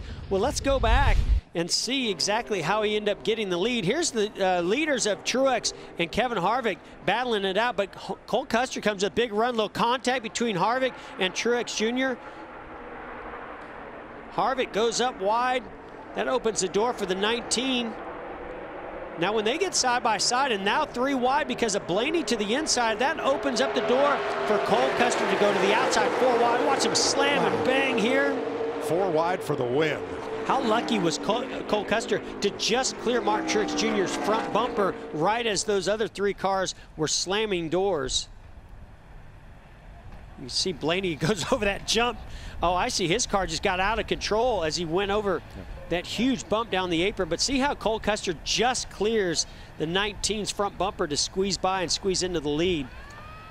Well, he may owe a thank you to Matt DiBenedetto, because it was DiBenedetto from the outside of the 4th row that gave him the shove on the restart that started all this. Let's watch on board from Brad Keselowski's roof camera. Wow. Whoa. What I love about that, Mike, he never checked up. Brad Keselowski never, I don't think anybody ever checked up through all of that melee. Let's go back to Jamie. Martin Truex Jr. brings it home second, led 56 laps today, and he did it all from starting in the back at a place where you guys said it was going to be hard to pass. What a finish, Martin. Take us through that last couple of laps. Yeah, it was fun, you know. Can't say enough about the guys, you know, and the Auto Owners Camry, everybody back at JGR. Just, you know, went to work this week and tried to kind of get back to what we used to do here. So, you know, just hats off to the guys, James and everybody. I mean, just an unbelievable race car. And you know, at the end there, just, you know, a bit unlucky losing the lead to Blaney on that first restart by, you know, a couple thousandths. And then again to the 4 when the caution came out, we were side by side. So, yeah, that's just, that's kind of the way these things go sometimes. But really proud of the effort, you know, super fast race car, and feel like we're back in the game now. Martin Truex ends up 2nd by a 1/4 of a second. Matt DiBenedetto 3rd. Cole Custer, the rookie, wins Kentucky, and he is headed into the All-Star race Wednesday night on FS1. We'll be right back.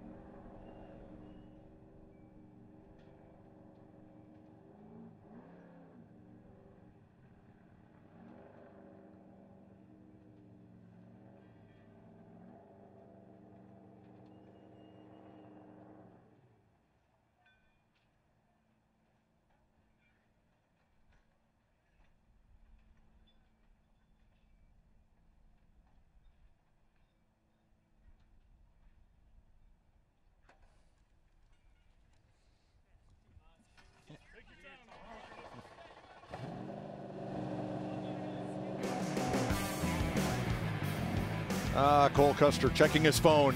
He's talking to somebody. Might be talking to Dad there. Yeah. Folks, this last 2 laps were so incredible. We're gonna show it all to you from our aerial coverage. You see Brad Keselowski checks up right here.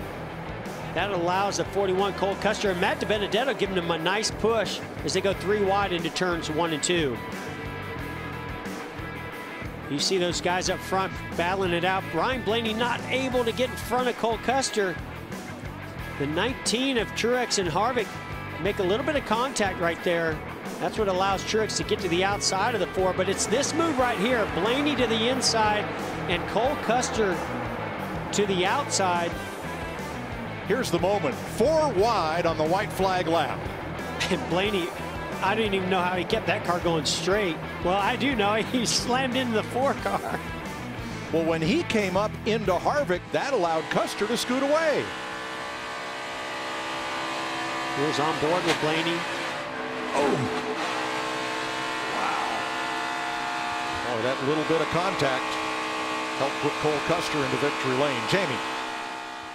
With Kevin Harvick. Kevin Harvick brings it home 4th. And Kevin, I know the comments on the radio, that car was not good for most of this race. No. Were the adjustments that good, or were you just on it at the end? No, we got lucky with that caution and got track position, got a couple good restarts there, and then we're in position to win, you know.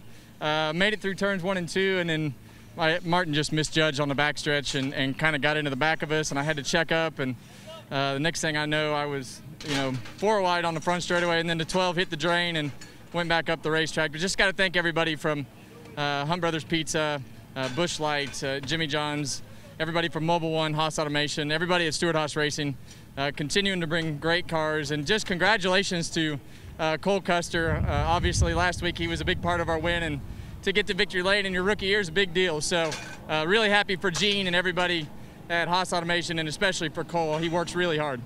Thank you. Cole Custer is the first rookie to win in the Cup Series since Chris Buescher in 2016. What a day, and what a finish. How about Matt DiBenedetto, who shoved Custer into a position to challenge for the lead and himself wound up 3rd. Matt DiBenedetto comes to his worst track on the circuit. I think his average finish here in previous races was 30-something. What a turnaround, Matt. I mean, you've never been with this team here, but finishing 3rd. How strong was that car today? Oh, Jamie, we had a really, really fast car. That thing was flying. And this was a big race for us, having driving the Menards and Quaker State Ford Mustang in the Quaker State 400. So I had a lot of pressure on me. They wanted me to win pretty bad since it was the title sponsor. But man, I'll tell you what, with I think 7 to go, we were 18th because of how we were really good, top 5 all day. Car was super fast, and the way the pit cycle stuff worked out, it trapped us a lap down. And I wish you could hear my audio. I was one pissed off guy with about 7 laps to go. And we made some, my spotter Doug Campbell deserves a lot of credit. Our car was super good, and we made some monstrous moves to go around the outside and pass most of the field. So congrats to Cole Custer. I'm glad we could give them the shove of his life to get up there and win that thing. So I'm in a better mood now, Jamie, so that's the good part. Another top 5 for Matt DiBenedetto. Well done. Cole Custer the winner. Martin Truex, Matt DiBenedetto, Kevin Harvick, Kurt Busch the top 5. Wednesday, we're at Bristol for Stock Car Racing's All-Star Night. Coverage begins at 7 Eastern with the Open, followed by the All-Star Race at 8:30 Eastern Time right here on FS1. And don't forget NASCAR Race Hub, weeknights. Get all your news from the Hub, 6 p.m. Eastern. NASCAR's annual trip to Kentucky. Saw a couple of spins. Saw a big effort. Saw a lot of side-by-side. Saw a 7-time champ turned around, but in the end, 4 wide with 1 to go, and rookie Cole Custer scoring a surprising victory.